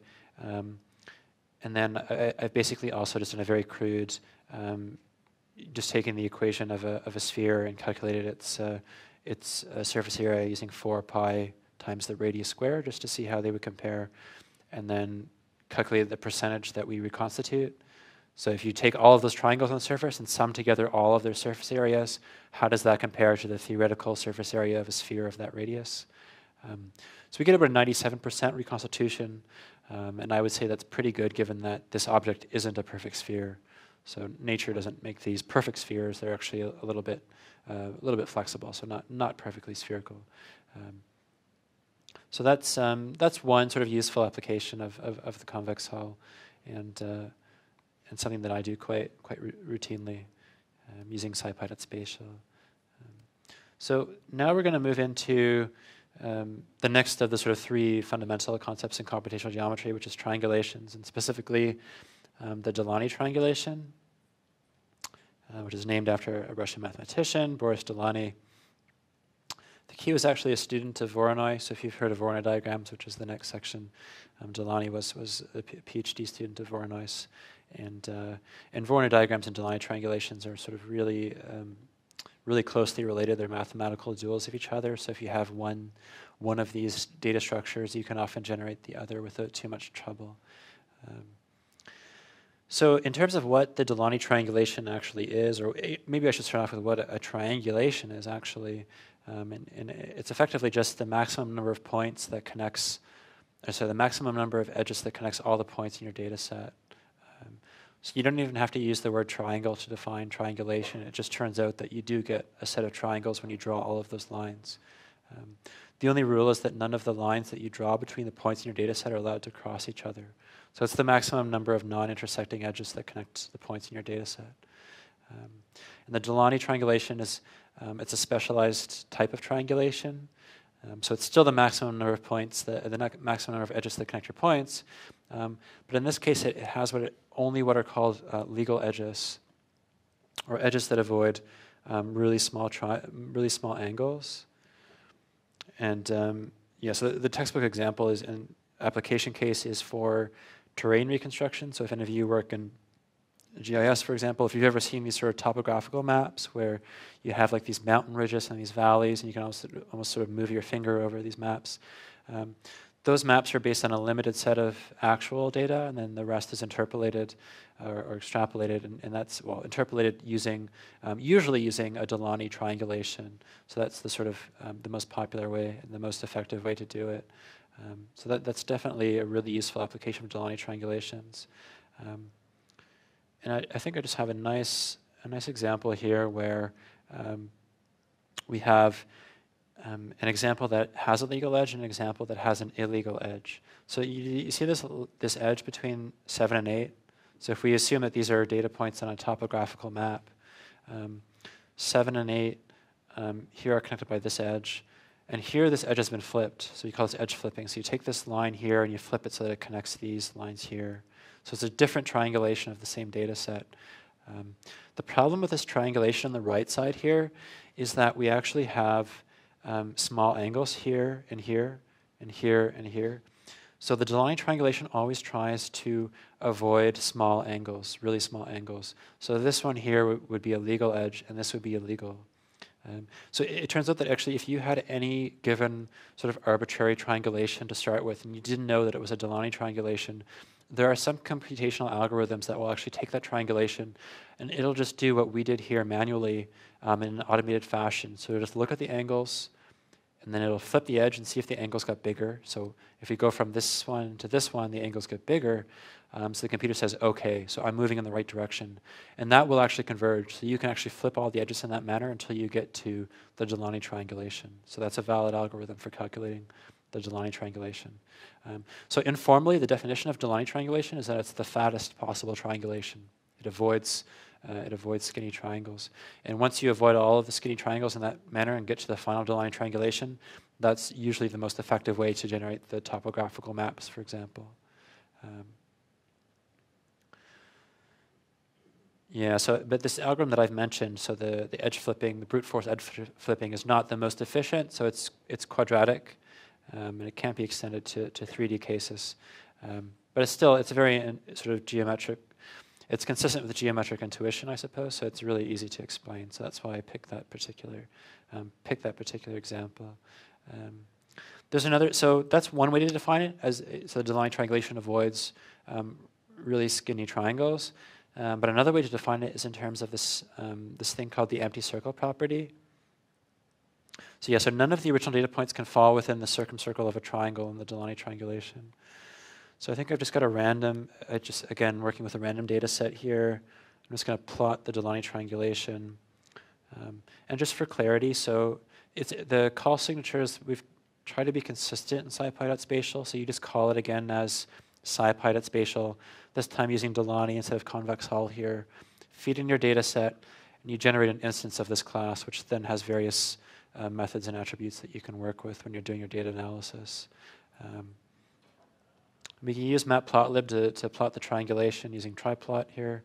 And then I just wanted to emphasize the empty circle property. I think I've imported some of my own code here because it's a bit of a pain to plot the circles. But you've got a copy of that library if you're running the code on your machine anyway. So if we look at all the gray circles here, it might take a second or two for your eyes to adjust. But I think you'll believe me that none of the original data points, which are the green dots connected by the edges of the triangulation. So you can see all the triangles in the triangulation, right? But none of these circles actually contain a data point in the original data set, believe it or not, right? So they all just lie on the edge. So that's another way and a really useful way to define the Delaunay triangulation. And one of the reasons that's useful is that if you calculate the centers of these circumcircles and connect them together, that's the Voronoi diagram. So that's a really powerful component of the definition of a Delaunay triangulation. And that's why they're considered mathematical duals of each other. So that's a really important property. I keep typing in these cells. Okay, so let's go down to practical applications. So one of the things I mentioned at the start of the talk was this problem of you're building a network with nodes and you want to connect them with really expensive wiring of some sort. It's expensive for whatever reason and you want to reduce the cost of building the network. Now, you'd almost be out of luck if you wanted to do this in automated fashion if you wanted redundant connections. So if you wanted to have basically the triangulation that minimizes the total weight of all the edges. So that's actually an NP-hard problem, so I don't know how to solve it. I certainly don't know how to solve it. But if you just needed to connect each node once, so as long as it's possible to have a complete network, so one in which it's possible to get from one point to another by following some path, any path, That problem you can solve analytically in a reasonable amount of time. And it turns out that one of the nicest ways to do that is to first calculate the Delaunay triangulation, and then this concept of the Euclidean minimum spanning tree, EMST, which is that network I've just described, which minimizes the total weight of the edges. It's not a triangulation, so we're not connecting the points maximally, we're just connecting them sort of so that they're connected once to each other. That's a subgraph of the Delaunay triangulation, so you can draw that from the Delaunay triangulation, and that vastly reduces the number of permutations of edges connecting points that you have to consider, that the algorithm has to consider. So you save a lot of time by doing the Delaunay triangulation first, and then using other algorithms that take that and find the Euclidean minimum spanning tree. So you get sort of a head start using the Delaunay triangulation. So I think the example is, I just use the example of a computer network connected by edges. Again, we create this triangulation object from the computer positions, and then basically go through, generate, let's plot, did I plot this? Yeah, I have a plot here. So the black lines are the Delaunay triangulation, which contains the sort of the maximum number of edges connecting the points, and also avoids skinny triangles. And then the Euclidean minimum spanning tree is, again, it's a subgraph of that. So these parts that are highlighted in green are actually, that's how you would save the money in building your network.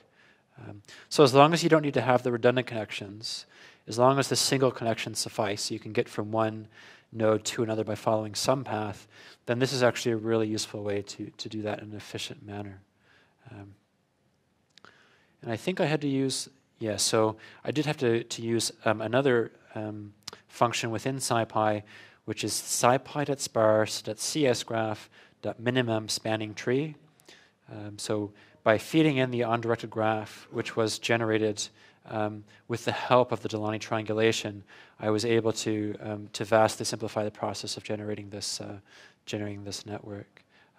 So you don't get the answer just from the Delaunay triangulation, but that puts you a step ahead in the process, and that is a common way to do this sort of problem. So hopefully that might be useful for some people. So now I'm just going to do the same thing I did with the convex hull and just empirically measure the time complexity. So take the number of generators, the number of points in a huge list here, go up to, I think I'm going up to 1 million. Yeah, I'm going up to 1 million again here, just seeing how long it takes the computer to run that code. I think it's a little bit slower. And then just plot the results and see which time complexity that we fall into, to see if the community can do better, for example. Yeah, it's a little bit slower than convex hull.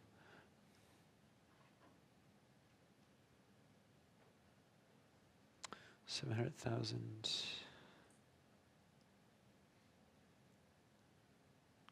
I think actually, just while that's running, I think the limit for convex hull, you can go up to about 250 million points, which is pretty impressive. So it does a pretty good job. It's quite efficient. Before you'll run into issues with memory consumption. So let's just plot the results that we ran here, and yeah. So it looks like, again, roughly we're not on the quadratic line. So that's good. It turns out that the theoretical limit for Delaunay triangulation, convex hull, and Voronoi diagrams is log linear. And okay, it's not perfectly on the log linear line, but it's pretty close. This is also a fairly crude benchmarking approach. So that's good. There's really not much the community can do to make that better. I guess you could try to write the codes under the hood a little bit more efficiently, but overall the algorithm that's chosen is the optimal algorithm for calculating the Delaunay triangulation. So Voronoi diagrams are, as I've mentioned, they're the mathematical dual. Actually, someone in a previous talk actually asked me what the formal definition of mathematical duality is. I'm not sure I can provide a satisfactory answer to that, but it's certainly very closely related to the Delaunay triangulation. And I mentioned this connection through drawing the lines between the circumcircles that are drawn through the triangles, the Delaunay triangulation. So the two diagrams are very, very closely related to each other. If you have one, chances are you can generate the other one without too much trouble. And Voronoi diagrams, actually, if you're working in another field, you may actually call it something else. So there's these Thiessen polygons and the Dirichlet tessellations. But yeah, they were first seriously studied by Gregory Voronoi more than 100 years ago. And so, I mean, with Delaunay triangulations, we're sort of focused on connections between the points in the data set. And with Voronoi diagrams, we're actually more concerned about, in some ways, in some senses, concerned about points that are not in the data set. So what are the closest points outside of your data set to the points in your data set, for example, and having a really sort of useful way to plot that information. So there's a lot of huge number of examples, and countless textbooks have been written about Voronoi diagrams on different surfaces and in different applications. A sort of classic example might be, sort of marketing type example where you're building a chain of stores and you want to know which residential locations are closest to which stores. If you generate a Voronoi diagram, the cells of that Voronoi diagram, which are called the Voronoi regions, will tell you which, for example, which residential locations are closest to which store in your network. So it's a very sort of convenient way to visualize the Euclidean closest distances to points in your data set, for example. Formally speaking, so all Voronoi regions, all of the cells in a Voronoi diagram are convex. They're convex polygons. And that can be proven, but I'm certainly not gonna try to do that. And general position, I think this is the same requirement as the Delaunay triangulation, which is that no four generators are co-circular. So none of the no four points in your input data set can be co-circular. Although QHAL may actually be able to handle that under the hood. I haven't tried that, but QHAL usually does a good job of filtering out degeneracies.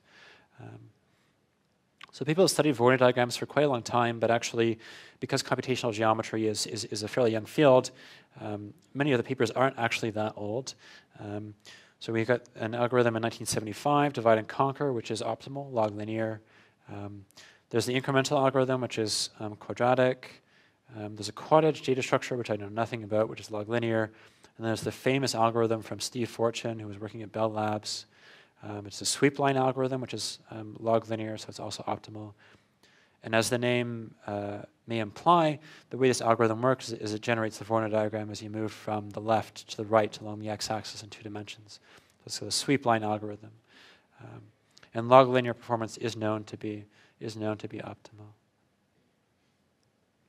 So I thought I'd take you through some practical problems using the scipy.spatial implementation for Voronoi diagrams, which is scipy.spatial.voronoi, which again, as it turns out, is actually just using QHAL, this well-written C-level, very fast library under the hood. It's just exposing that to Python for convenience. So we'll start off with a 2D example. I think I've also written, I've written a 3D example in here as well. And this 2D example is, I think it's actually considered one of the first modern examples of epidemiology, population epidemiology. And so this is the classic example of the London cholera outbreak 150 years ago. So people were dying and they were trying to figure out why.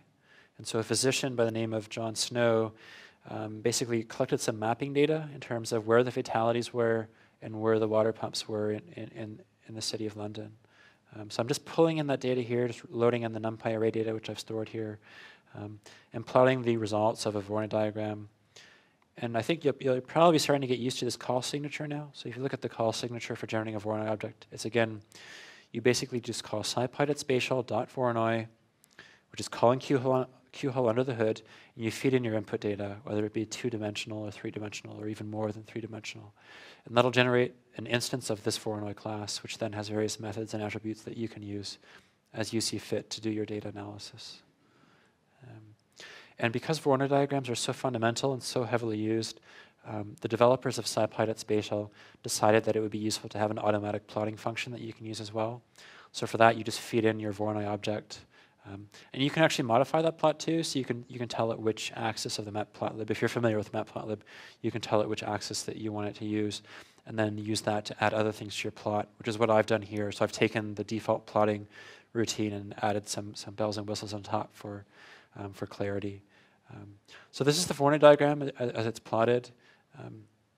It's worth noting that those dashed lines, and this is sometimes a little bit hard to wrap your head around, those dashed lines go off to infinity. So sometimes when you're doing an analysis and you want to sort of exclude those, you just look for indices that are -1. So the documentation makes this quite clear, but any edges that go off to infinity, you can exclude them by using -1. So if you want to calculate the surface areas, for example, of the different regions, you might want to exclude the infinite areas, obviously, because you don't want to calculate an infinite area in your algorithm. So that's useful to know, but it's just plotted as a dashed line like that. These blue dots are the pump locations from the data that I've loaded in from this person's blog at the University of Southampton. And the red data is basically the original mortality data from London 150 years ago. And so the diameter of these red dots is the number of fatalities at a given residence in London. So this really large red diameter here means that there were a lot of fatalities at that particular residential location. So this is more or less what you might expect from a case of contaminated water, where one of the pumps is contaminated with the pathogen. But actually, some of the other cells are also polluted with, well, I shouldn't say polluted, but also have cases of human fatalities. And what they actually found is that most of these could be explained by people who actually anecdotally preferred the taste of the water at this pump, so they would actually go to a pump that's farther away just because they like that pump more. But you can see how this kind of analysis is quite useful for this type of thing, this type of epidemiology application. So I just think it's a nice sort of intuitive use of a Voronoi diagram to look at a real problem that can affect public health. But certainly there are many other applications. So I'm just gonna increase the complexity a little bit and go up to 3 dimensions. Again, going with a fairly cooked up example that uses random data, but is nonetheless somewhat realistic. So let's say that you're designing an autonomous drone that's flying over a city, which naturally has a lot of obstacles, whether they be tall buildings or other small and large air traffic. So I have this really large, complicated 3D data set with things moving around. And at any given point in time, you want to be able to assess the optimal path that the drone will fly or that the drone will follow while avoiding obstacles. And it turns out that one really good way to do this is actually to calculate the 3D Voronoi diagram and send the drone along the path of the Voronoi edges in that diagram. And it's the same sort of approach again. We're just generating RAM data in 3 dimensions, feeding that data into scipy.spatial.voronoi to generate an instance of the Voronoi object. So this is the Vor object right here. Oh, is that going? Because the monitor's going dark there. Maybe I'll just unplug that and plug it back in if I don't get in trouble. Should I? Okay, I'll do it. Hopefully it doesn't cause any kind of major disaster. Technical, AV person help. Well, I guess you all have it in front of you, so I'll keep talking for a little bit while he takes a look. I don't think I did anything wrong, but maybe. So we have this sort of fancy map. So a fancy map which shows just where the 3D Voronoi edges are. And then you could just send the drone along any of those paths depending on where it is. So it's also a fairly intuitive example of just using Voronoi diagrams for very practical applications. But one sort of issue with these 3, it looks like a mess, like all those little green lines and the yellow lines and the black dots and stuff. And if you want to make that a lot prettier, or you want to do something else with the data, like for example, calculate a way to plot all of the polygons that surround the obstacles, that's actually a little bit harder. And there's been some complaints about, I think one user actually, and I have this development note down here, one user actually complained about, I think he said he spent an entire night trying to plot a 3D Voronoi diagram from the output of scipy.spatial.voronoi. And I tend to agree with him. I think it is a little bit, that would actually be a bit of a challenging take-home exercise for you to do, is actually produce a nice plot with all of the polygons showing there. So there is this issue here. I think I have 7,103 is the number of the issue. So if you're interested in helping out with that, or you also agree that that's something that should be improved, then I think that's something that actually will happen, because I know one of the one of the core developers, I think Polly Vertanen, who's actually probably, I guess you could say, is in charge of the project at the moment, also agrees that we could probably do something about that particular data structure. Maybe provide some kind of data structure that makes it really convenient for the end user to quickly plot the data, so we can produce a nice 3D Voronoi diagram. So I think that's one of our weaknesses, and maybe something that you've already experienced, or maybe something that you will experience if you work with 3D Voronoi diagrams. And but certainly something that I think will, in the future, change to be more convenient with scipy.spatial. I could switch to VGA if that's, you don't have that? Okay. I tried it. Yeah, you want me to do it again? Or is that what you did? What you first did? Yeah, that's what I first did. Yeah. I'll just keep going, I guess, for now. If nobody's too annoyed. No? Okay. So the next thing I did, and this is the same thing I did with convex hull and with the line triangulation, is just to make sure that we believe that we have a sort of a high-quality algorithm implemented for scipy.spatial.voronoi, and just to measure the time complexity. Sure, I can, yeah.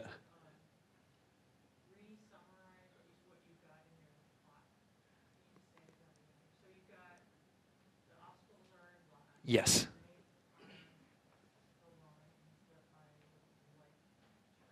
That's right, yeah. That's from the green lines are from the three-dimensional Voronoi diagram. So they would actually form these large polygons. So those are the edges of polygons. If you can imagine a whole bunch of sort of tetrahedra in space, those would be basically formed around the obstacles. So each of those obstacles is sort of in the middle of one of those polygons, a three-dimensional polygon, and the green lines are just the edges that define those shapes in 3D space.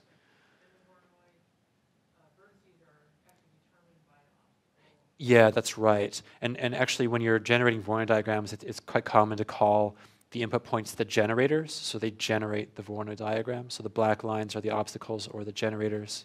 And the Voronoi vertices in yellow are determined by the positions of those generators. Yeah. But I agree with you. It's actually a little bit confusing what's going on. We'd like to have a more convenient way to plot that, or another way to plot it as well, so that people can sort of quickly figure out what's going on. And I think that's a valid complaint from users.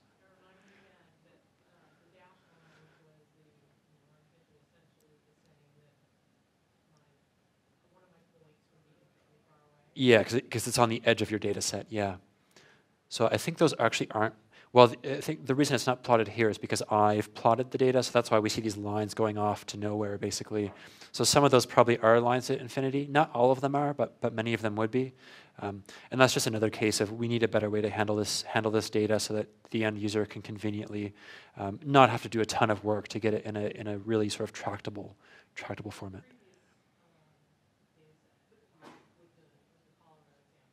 Yeah. Yeah, that's because there's a built-in plotting routine in scipy.spatial for 2D, but not for 3D. And I think that's something that probably will change in the future, or at least will be a little bit less hectic to deal with for 3D data sets in the future.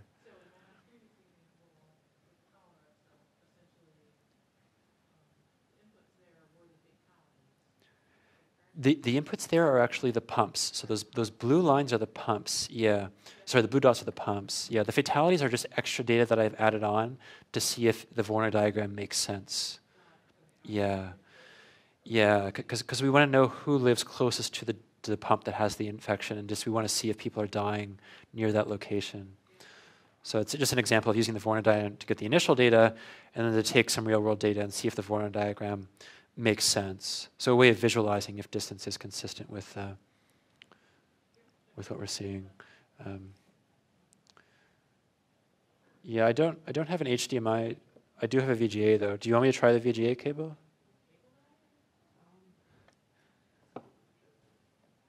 Is that okay? Well, hopefully most of you have the screen in front of you, so I'll just keep going.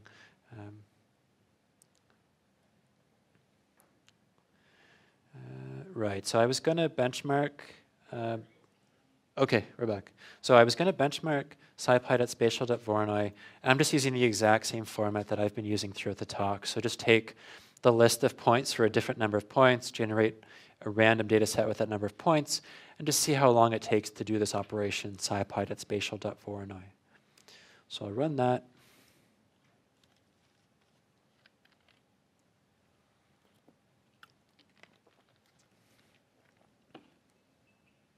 Again, it's not super, super fast.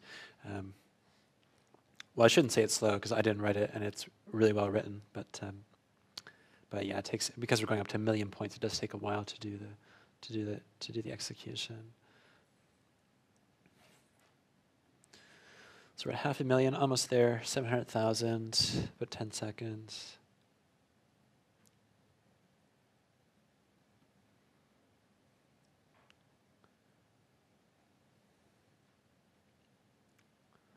One thing that people often want to do is calculate the surface area of the polygons as well. There's no way in SciPy at the moment to do that conveniently. I mean, for planar polygons, you can just look it up on Stack Overflow, for example, or look it up online. But I think in the future, and I'll mention this a little bit later, that's something that I'd also like to see written into SciPy as a really convenient way to very quickly calculate the surface areas of all the polygons in the data set.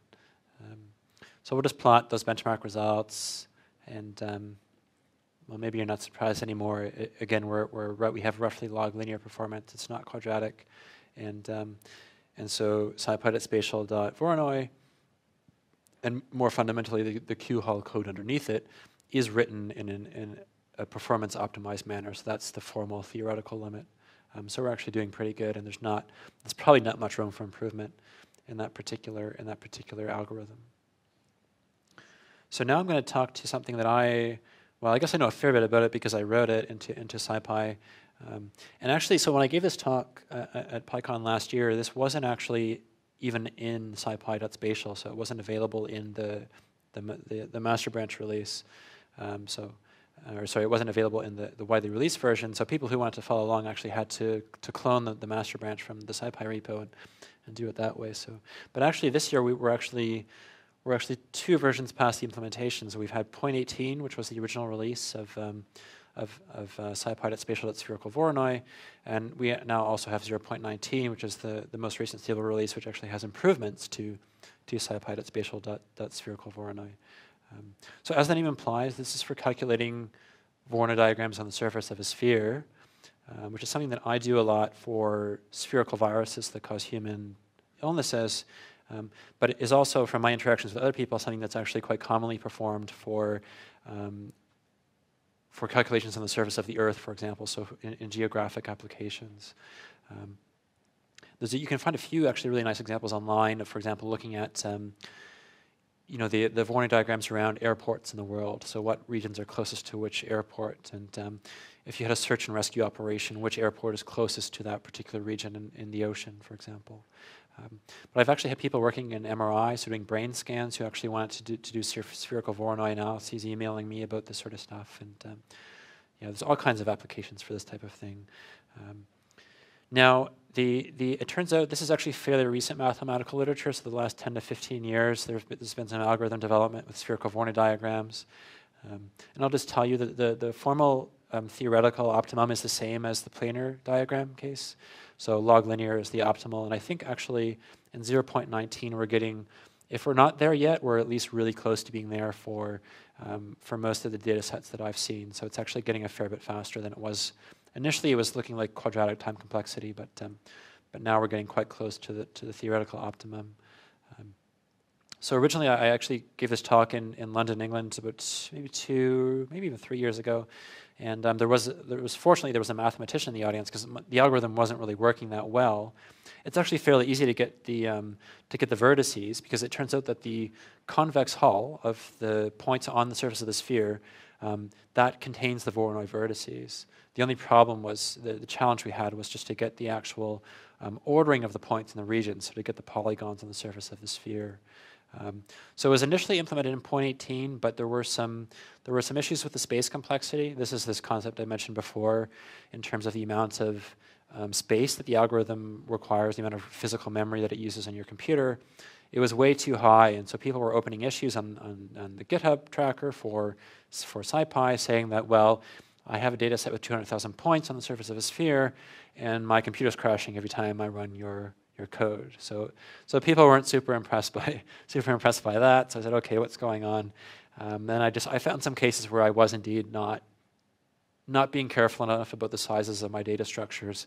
And so I was able to make some improvements, which are available for those of you that have SciPy 0.19 installed.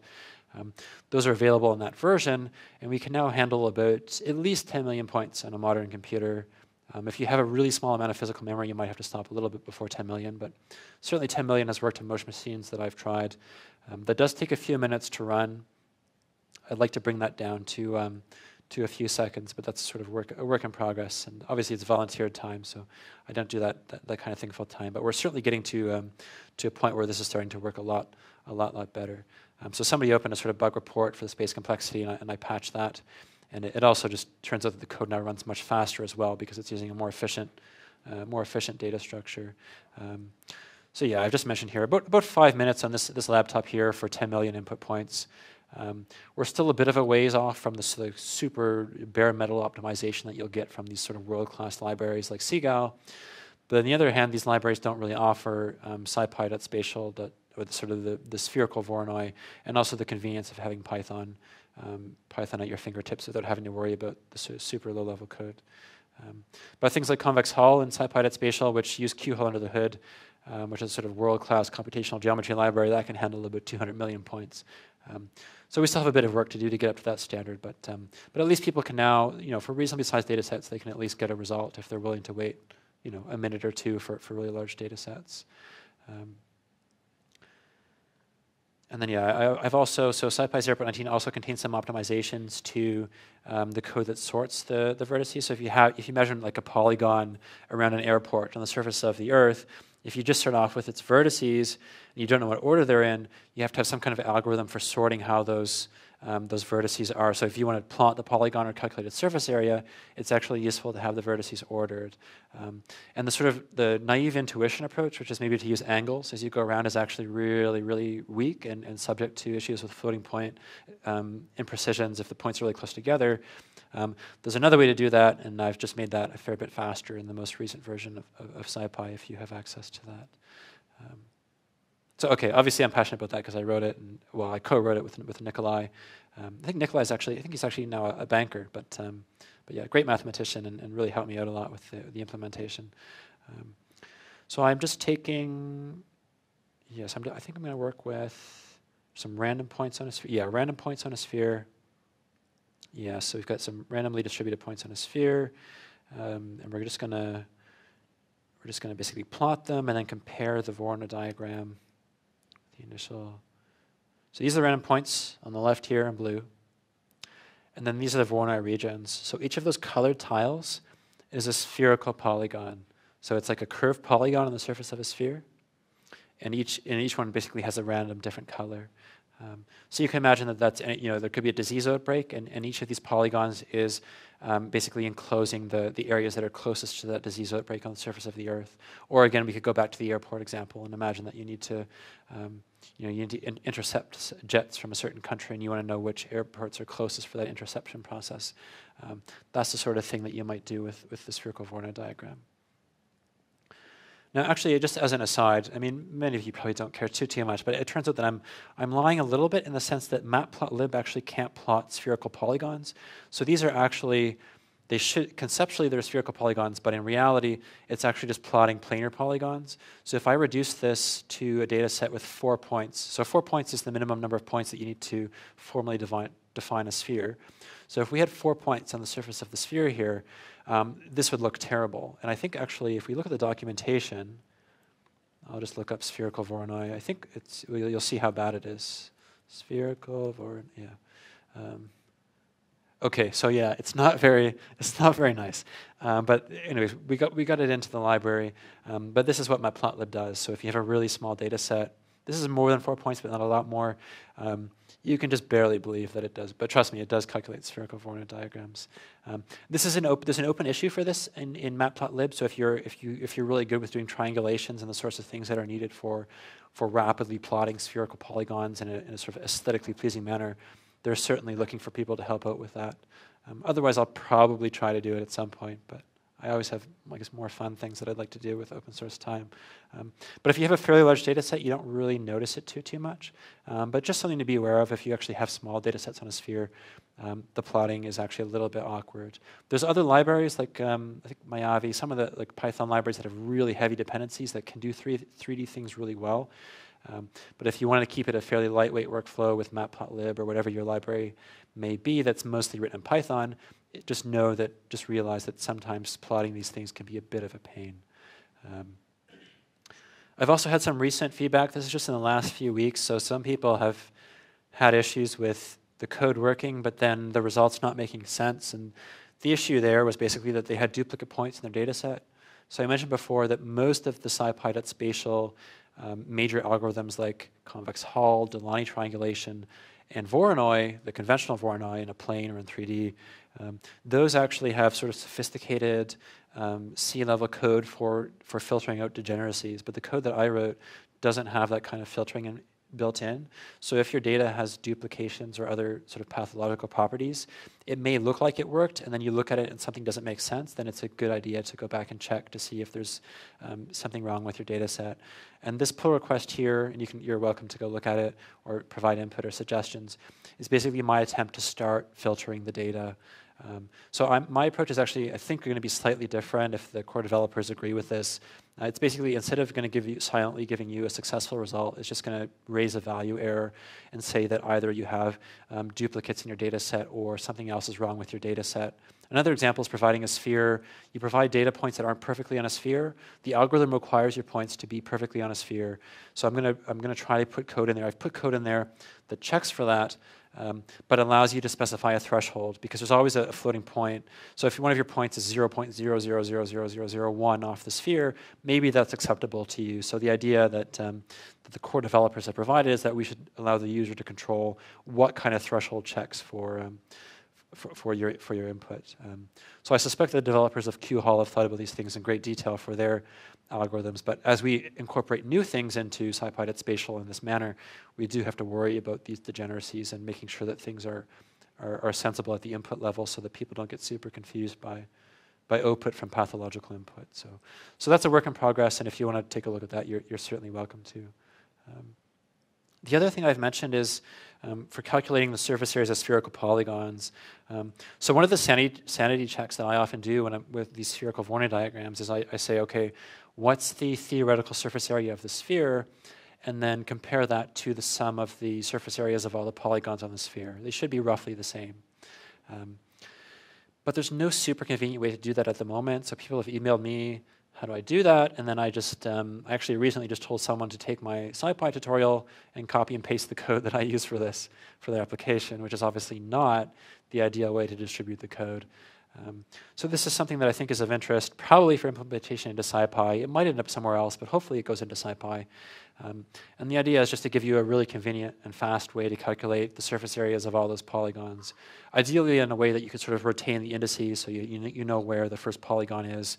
Then you get an output array that tells you where the 31st polygon is and what its surface area is. So you have a quick way to conveniently get the areas of all of those polygons in your data structure. So the way that this was done, and this was the surface area of the spherical polygons was done with a fair bit of help from, I think he's an astronomer in the UK. I think it was Ed Edmonston is his name. Yeah, he's at the University of Portsmouth. So my initial code was wrong, and he corrected it for me. So I do have to thank him for that. And it uses L'Oulier's theorem, which is a way to calculate the surface area of triangles. So you break the system into a set of triangles, which is a very, very common way to calculate areas, and then basically calculate the area by summing up those constituent spherical triangles within the spherical polygon. So I have this code here, and what I'm going to do is basically just iterate through the spherical Voronoi regions. So sv.regions is just each of those polygons on the surface of the sphere, whether it be a small virus or a roughly spherical planet. And so yes, if we just sum through all of those areas using this informal code, it's not actually built into SciPy yet, you can see that to many, many decimal places, the calculated surface area is a match to 4 times the pi time, and the radius is 1, so we've just excluded 4 times pi times the radius squared. So that looks pretty good, but I'd like to have that in a sort of vectorized way where we don't have to do sort of a Python loop to calculate all of the surface areas and build that into SciPy. And we're still sort of thinking about that because the problem is that, well, one problem is that, so these polygons can have different numbers of vertices. And when we think of the way, if you do a lot of NumPy work, you'll notice that you get these really sort of convenient ways to deal with data that's homogeneously shaped, right? So if you have an array that has 50 rows by 10 columns, you can easily just calculate the square root by using numpy.square root. But what if your data structure is heterogeneous? So you have a whole bunch of polygons on the surface of a sphere, but some of them have 5 vertices, some of them have 11 vertices, some of them have 3 vertices. How do you turn that into a really fast vectorized NumPy set of operations? So it's a sort of interesting problem that that struck me as something that was challenging enough that I didn't want to tackle it right away. The solution that most people I've talked to about this have suggested is that you probably just have to break it down into triangles somehow, and then those triangles will give you your homogeneous data structure. But you'd still have to find a way to map the triangles back to your original data structure if you want to figure out which area corresponds to which of the original polygons. So maybe that's a development idiosyncrasy that you don't care about, but I just thought you might find that interesting. That's the sort of thing that we're thinking about for the future of scipy.spatial. And the next section is completely new. I've never talked about this stuff before in the context of computational geometry or scipy.spatial. But it turns out that there's a bit of shape comparison code in scipy.spatial, and I've recently added some more, and the core developers are actually interested in expanding this a fair bit as well. So we're hoping to make this a fair bit more robust as future releases of SciPy come out. And so the only one that was available before, the only shape comparison that was available for SciPy 0.19 was Procrustes analysis. I don't know if any of you have heard of this before. It's used a lot in statistics and in certain fields of computer science as well. And just as a sort of anecdotal background, sort of fun facts, Procrustes was a son of Poseidon in Greek mythology, and he would invite visitors to stay at his place as they were, as they were heading towards, was it Athens? I think as they were heading towards Athens. And unfortunately for the visitors, he would force them onto his bed, and he would make them fit the bed, like forcefully. So if they were too tall for the bed, he would cut their limbs off, so they would fit the shape of the bed. And if they were too short for the bed, he would stretch their limbs so that they'd be completely stretched into the bed and fit into it. So this is a very forceful analysis. You take one shape, you take two shapes, and you try to force them to be like as close together as possible. So if you have two different shapes, if one is really small and one is really big, you're allowed to make one of them bigger during the shape comparison process. If one of them is translated really far away along the x-axis, you're allowed to translate that so that its center is translated in an optimal way to match the other shape. So you do pretty much everything that you can to make the objects similar to each other in terms of size and translational position. And sometimes you're even allowed to reflect it. So if you're comparing a left hand and a right hand, you're allowed to do a reflection process as well. So the idea is to really focus just on the shape in question and not on other idiosyncrasies of the comparison. If you care, he was actually, Procrustes was eventually killed by the Greek hero Theseus, who's the person over here. And he was killed by being put on his own bed and being treated the same way as he treated his visitors. So that was how he was killed. So we have scipy.spatial Procrustes because of all that, I guess. And I've started off with a really simple example, which is two circles. So I think it's fairly straightforward. I'll just show you, re-execute the code and show you what we're dealing with. So we have one small circle, which is the blue one in the bottom left, and one really big circle, which is in the top right there. And we just want to compare these two shapes. And I think intuitively, because I've mentioned that you can change the translation, you can change the size, we would expect the Procrustes distance or dissimilarity between these objects to be the smallest it can possibly be. So these have identical shapes as far as Procrustes analysis is concerned. But let's just check that using the built-in scipy.spatial.procrustes to see if that's in fact the case. And Procrustes gives a maybe slightly confusing output here, and this tutorial is the first time that I actually had to use Procrustes analysis. So it gives this sort of tuple of outputs. We get a reference matrix out, we get a fitted matrix out. The third value is probably the one that's often of interest, which is the sort of disparity or the sort of the floating point value that tells you how different your shapes are. So I'm just feeding in the x and y coordinates of the two circles as numpy arrays to Procrustes, and then I'm going to start off by plotting the fit result. So it basically tells you, SciPy will tell you how it adjusted the shapes. So you have the circle 1 and circle 2 input, and then, oh no, I probably didn't execute this properly. I'd hit that first, and then hit that. Yeah, there we go. So you can see that now the blue and the yellow data sets are right on top of each other. So scipy.spatial.procrustes returned a reference matrix which contained one of the two circles being adjusted to the position and size of the other, because it's allowed to change the translation, and it's allowed to change the size of the object, as long as it doesn't change its fundamental shape. So as you'd expect, the two circles are directly superposed on each other.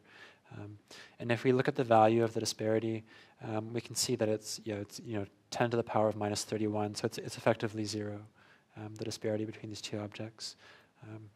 So that's really simple, but it's also quite powerful. So if you had two objects or two images, and you could simplify that to for example, the data points on its border, then you could have a way to quantify how different those two shapes are, especially if they're different sizes and all you care about is the difference of the shape.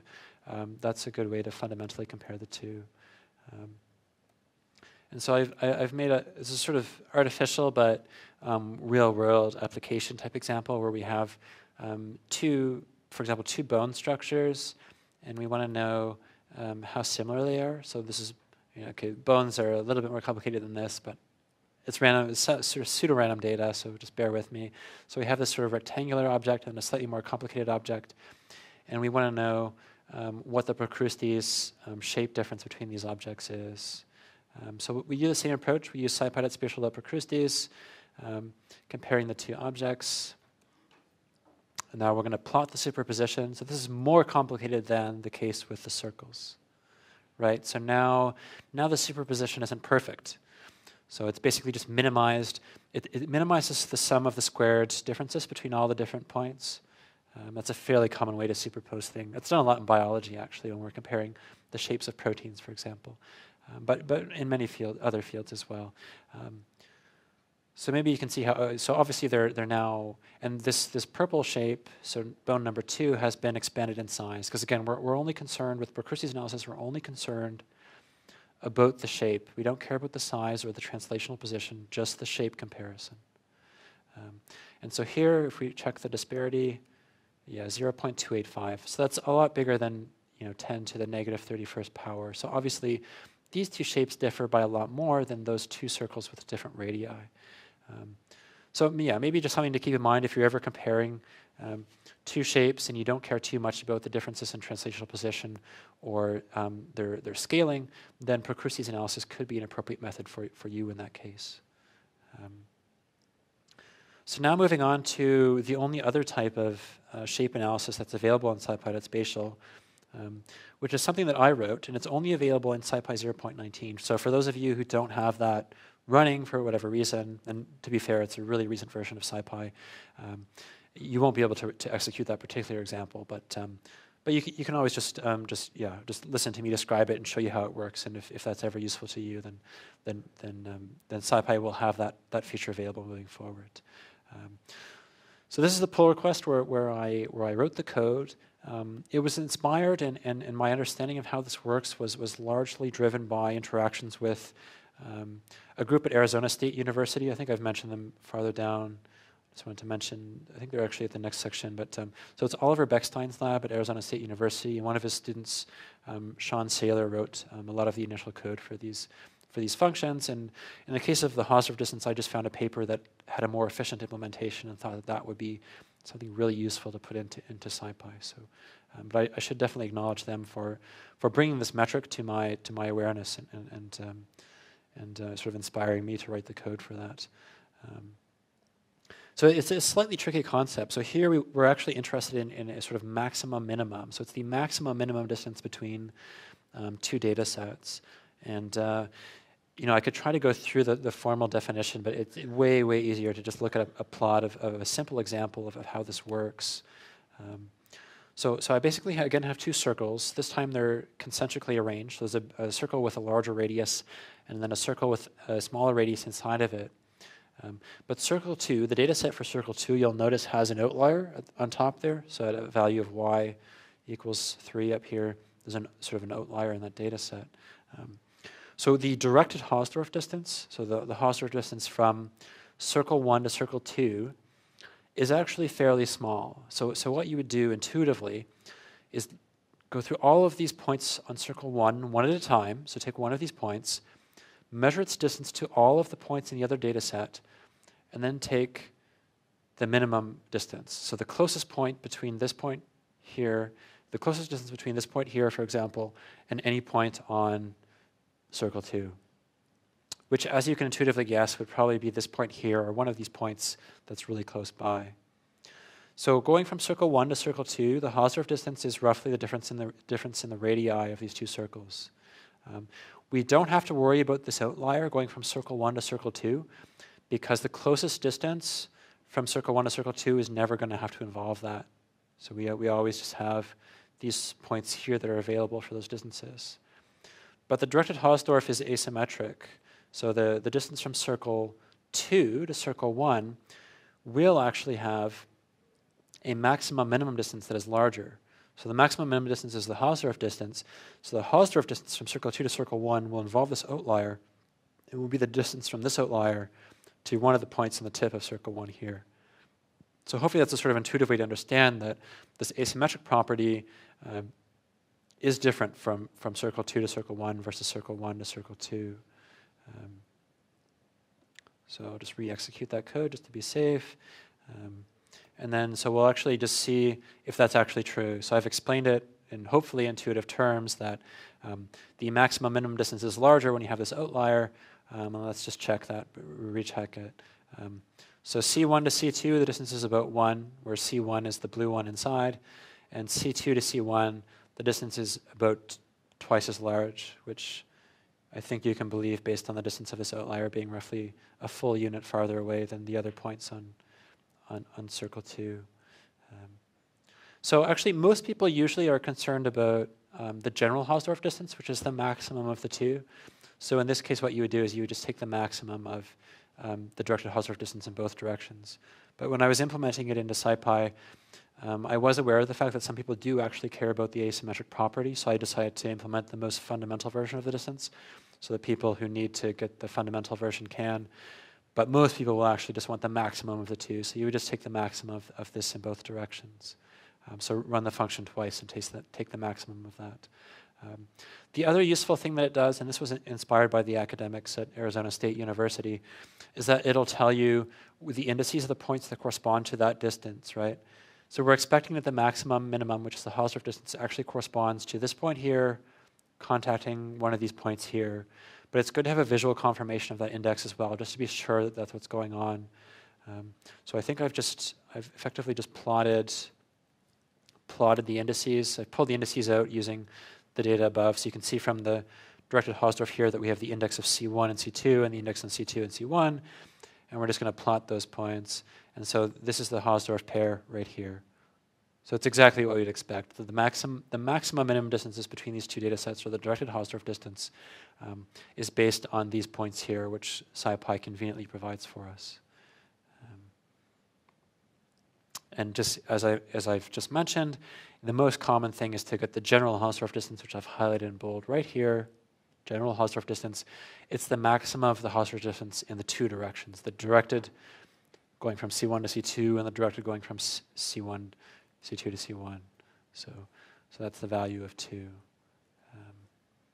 And that sort of thing is used in certain specialized types of shape comparison.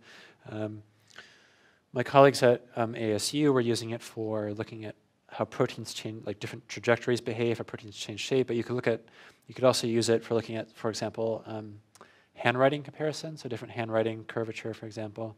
And that's a really fairly common application for the next thing I'm going to talk about, which is the Fréchet distance. This is proposed for SciPy. The core developers seem on board for putting this in. but it's not available in any version of SciPy yet.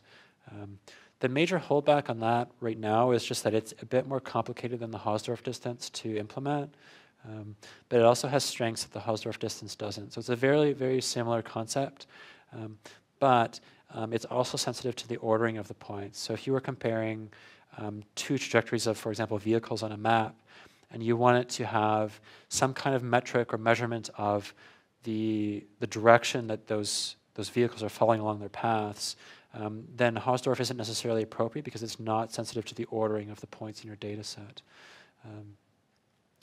So yeah, just to give credit to the people that inspired this work and that helped me revise the code for it. This is the first author of this paper is Sean Saylor at Arizona State, and he's a student of my colleague Oliver Beckstein at ASU. And they've done a lot of work with Frechet distance, so I'm just going to talk a little bit about this thing that we're thinking about building into scipy.spatial.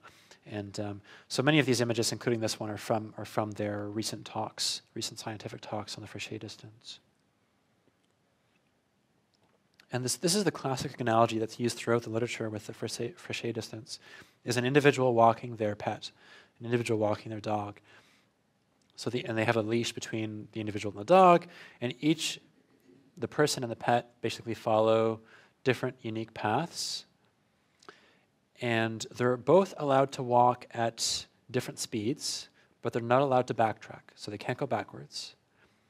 And so each of them goes from the start to the end. And the idea is to find basically the distance, the minimum distance that allows them to follow those paths. So it's the path, each follows a path that minimizes the distance of the leash, effectively. So stay on path, do not move backwards. They both have to get to the end. What's the shortest leash required? And I'm not sure about you, but I do find this a little bit harder to wrap my brain around than the directed Hausdorff. And perhaps it's not surprising, therefore, that the code is a little bit harder to write.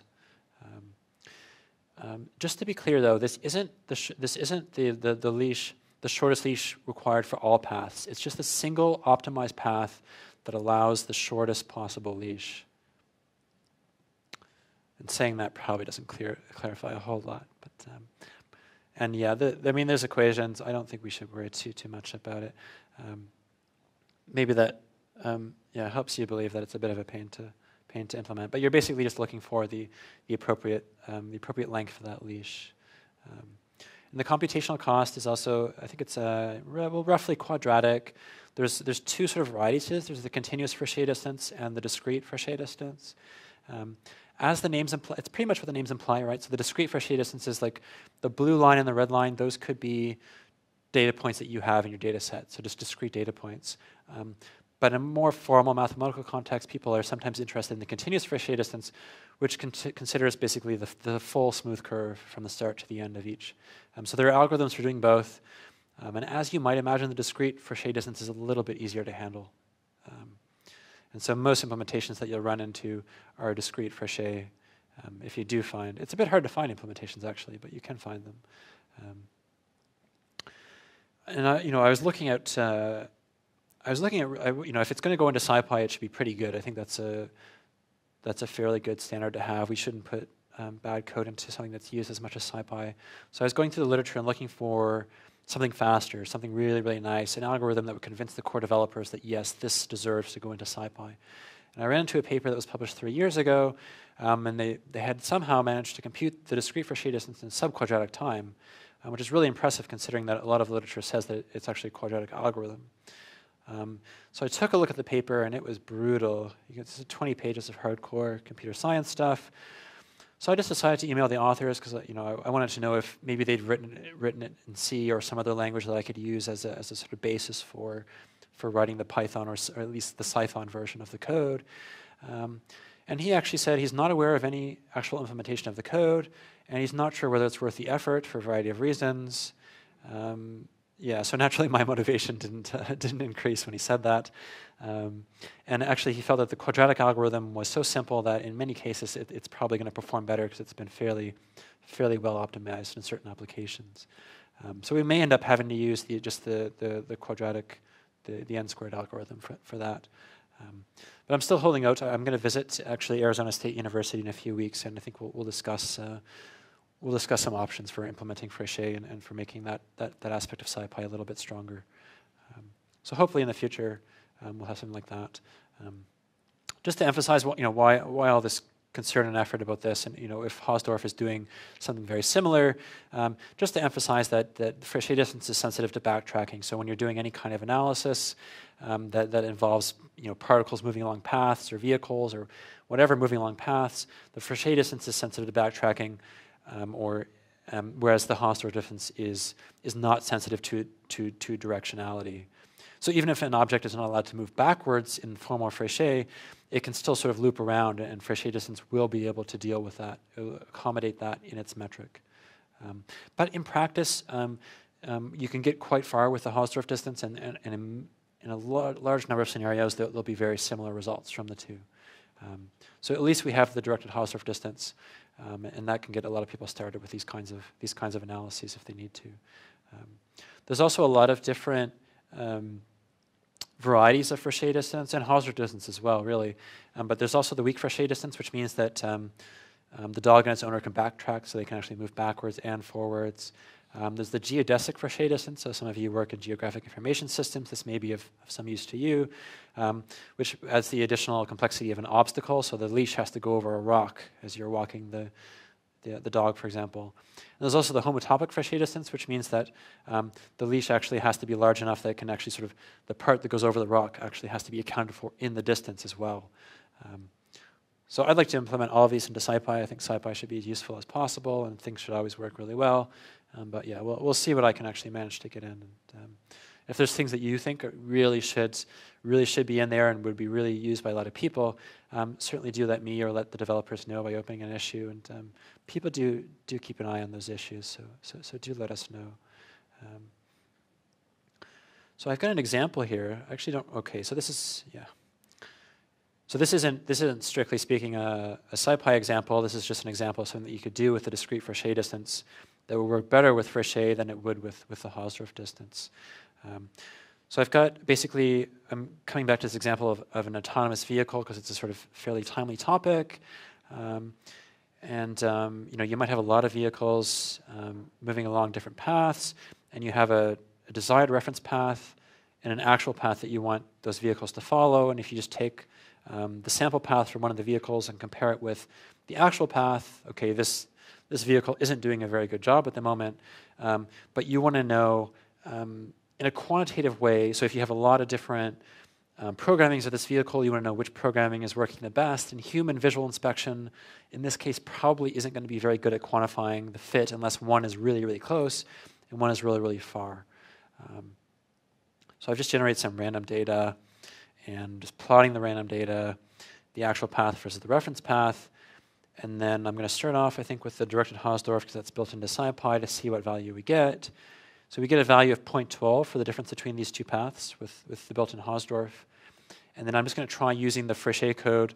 This is actually copy and pasted from a library that actually has this is a domain-specific library that has the Fréchet code implemented by my colleagues at Arizona State University.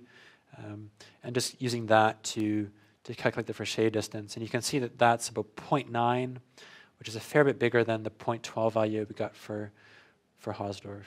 So obviously I've cooked this up a little bit. I've picked two data sets where obviously things are changing direction a lot, and Hausdorff isn't going to be sensitive to those changes in direction. So even though the overlap between the paths is quite high, because their differences in direction at various points is actually quite substantial, they're turning in different places, even though there's a lot of overlap, in this case you'd have a more sensitive metric if you used Fréchet versus Hausdorff. So that's why I think it's worth eventually having that sort of functionality implemented into SciPy, but it's certainly not there yet. So we're getting closer to the end. I've added in this miscellaneous topics section for. I think there's just one other thing that I had found. I basically went through scipy.spatial and looked for like everything I could find because it turned out I actually hadn't used a decent percentage of it, even though I contribute code to the library. Obviously, computational geometry is a very wide field, or a broad field, so it's not surprising that I hadn't touched on everything in the library myself. And I found this thing on hyperrectangles. I'm still not sure I'm the right person to say what the formal definition of a hyperrectangle is, but apparently it's just a generalization of rectangles to higher dimensions, if you can believe that. And I don't think I've ever had to use hyperrectangles directly, but it turns out that probably most of us have used them indirectly because, for example, KD trees, which are used in a lot of contexts, do depend on the usage of hyperrectangle code to divide space when they're generating the trees. But I thought I'd just pull out, I originally found scipy.spatial.rectangle.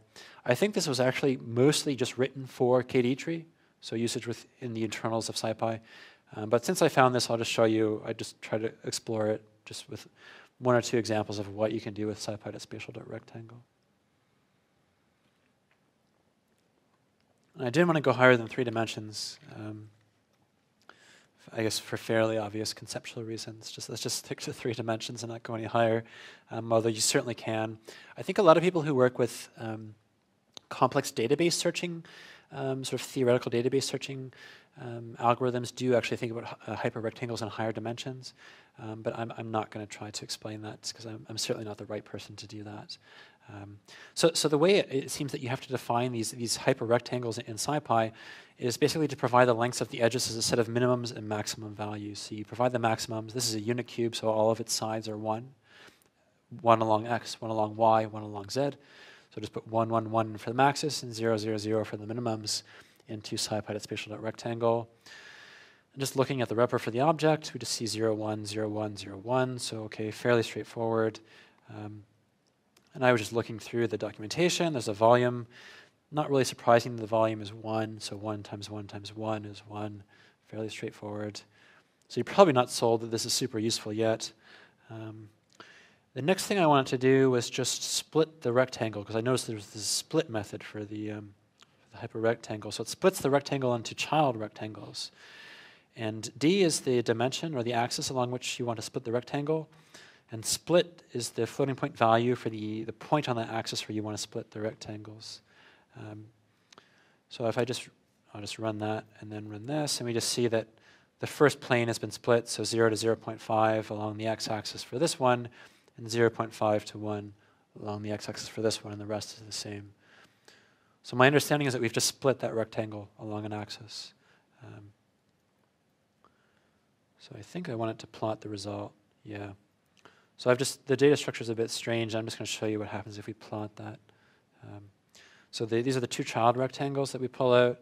The points in the middle overlap each other, so the second one that I plot will overtake the first, but there should be 8 points for each of the rectangles. And you can see that the result is exactly what we expect. So we split the 2 rectangles along the x-axis. So maybe you've not been convinced that that's super useful, but if you do ever have a scenario where you need to split a rectangle in a sort of arbitrary fashion like that, maybe this could be useful for you. I don't think too many people actually use hyperrectangle directly, but maybe it's useful to know that it's there. And you can also calculate the volumes of those rectangles. And as you'd expect, if we take a rectangle and we cut it in half, then each of the rectangles that result from that, or from cutting the cube in half, will have the same volume, so 0.5 each. And I've also tried to calculate the minimum distance between the minimum distance between the child rectangle and the other one, which is 0, because they have vertices that overlap when you split them in half, because they're still touching, basically. What's going on? Oh, right. And this is the maximum distance between the 2. So the maximum distance would be between, for example, this point in the bottom left and this point way up at the top right. So that's a sort of Pythagorean type distance right there. And I think I've just to show that it is indeed a Pythagorean distance, I've just done that calculation there. So I've probably not convinced you that hyperrectangles are super useful, and I don't think a whole lot of end users actually use that. But it is used underneath the hood in scipy.spatial.kd tree. And yeah, now you know that something that maybe a lot of scipy users don't know. So I guess there's only about 15 minutes left, or maybe less, and yeah, I'm happy to discuss or hear any thoughts you have about things that should go into scipy.spatial. I'd certainly like to see vectorized spherical polygon surface area calculations go in there. For shade distance eventually, I think you can probably do Voronoi diagrams for some other shapes like cones and that sort of thing. But yeah, if none of you have any burning ideas, that's fine. We'll just wrap up. But do feel free to open issues on the SciPy mailing list or on the GitHub, and I'm sure people will be happy to consider implementing those things. And yeah, thanks for coming.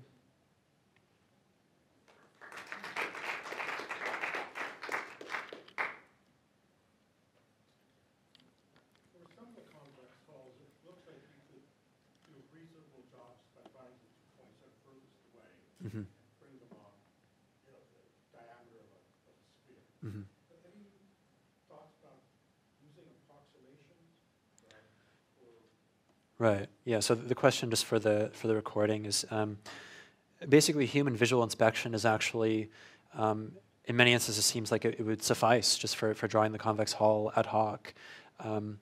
The problem is that people want an approach that works for a wide variety of data sets. So you probably could. I mean, we saw that this kindergarten geoboard where, like 3 or 4 year olds, are able to do this just by inspection of a simple diagram. The problem is that as you increase the number of data points, human visual inspection breaks down almost completely. So if you had 20 million data points, identification of the exact points in the convex hull is not particularly appropriate or useful or correct. So you're right, it has a very intuitive analogy just based on simple visual inspection. But even in 2 dimensions, when you have a large number of data points, it becomes extremely non-obvious, even by visual inspection, how you would deal with that approach. So yeah, if people only ever needed to do convex hulls on 5 points in a plane, maybe we would never have bothered to develop the algorithm. But because there's 2D, 3D, and more than 3D data, and data sets that are enormous, we do actually need computers to do this for us. And so we write the code to handle those particular cases.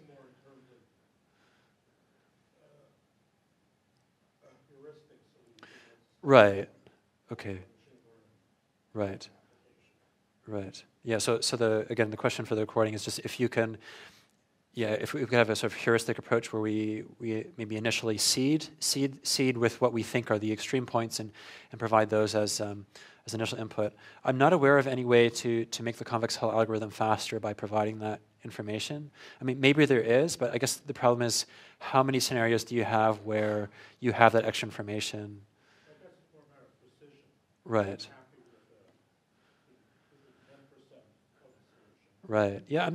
I'm not aware of any cases where that's been done, but it certainly probably could be possible that you could come up with an algorithm that does an approximation of the convex hull. Although that said, we do formally know that even if you don't care about the ordering of the points, you're still constrained to log linear time complexity. So, and that's only in the last 20 or 30 years of research, right? So it looks like it's actually pretty hard to take shortcuts with convex hull, even though it's a simple concept. But I agree with you. There may be opportunity for improvement if you just need an approximate boundary. Yeah. Have you considered using triangle strips to speed the polygon surface area calculation?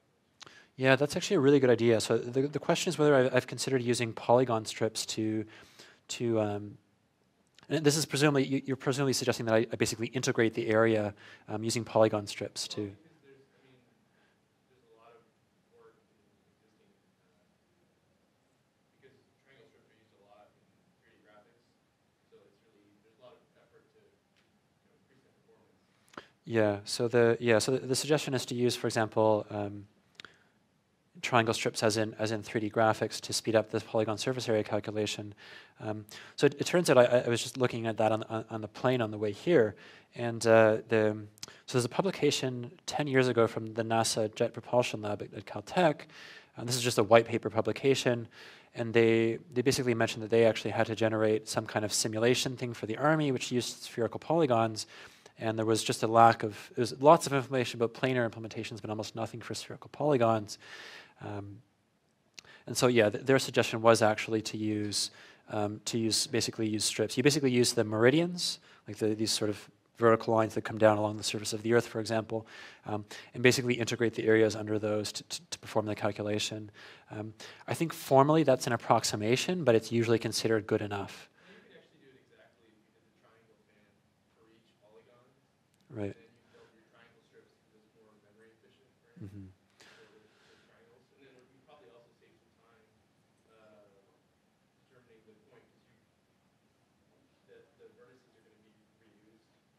Mm-hmm. Yeah, so I absolutely agree with you that this is definitely a direction that we should, and I think I should try to avoid dealing with any kind of, calculating the radian angles of polygons inside other polygons, and I think that's just going down a rabbit hole. And so yeah, I think that's certainly something I'm going to try to explore for the implementation. I don't know if it'll work great, but I'm certainly going to try it. Yeah. Good.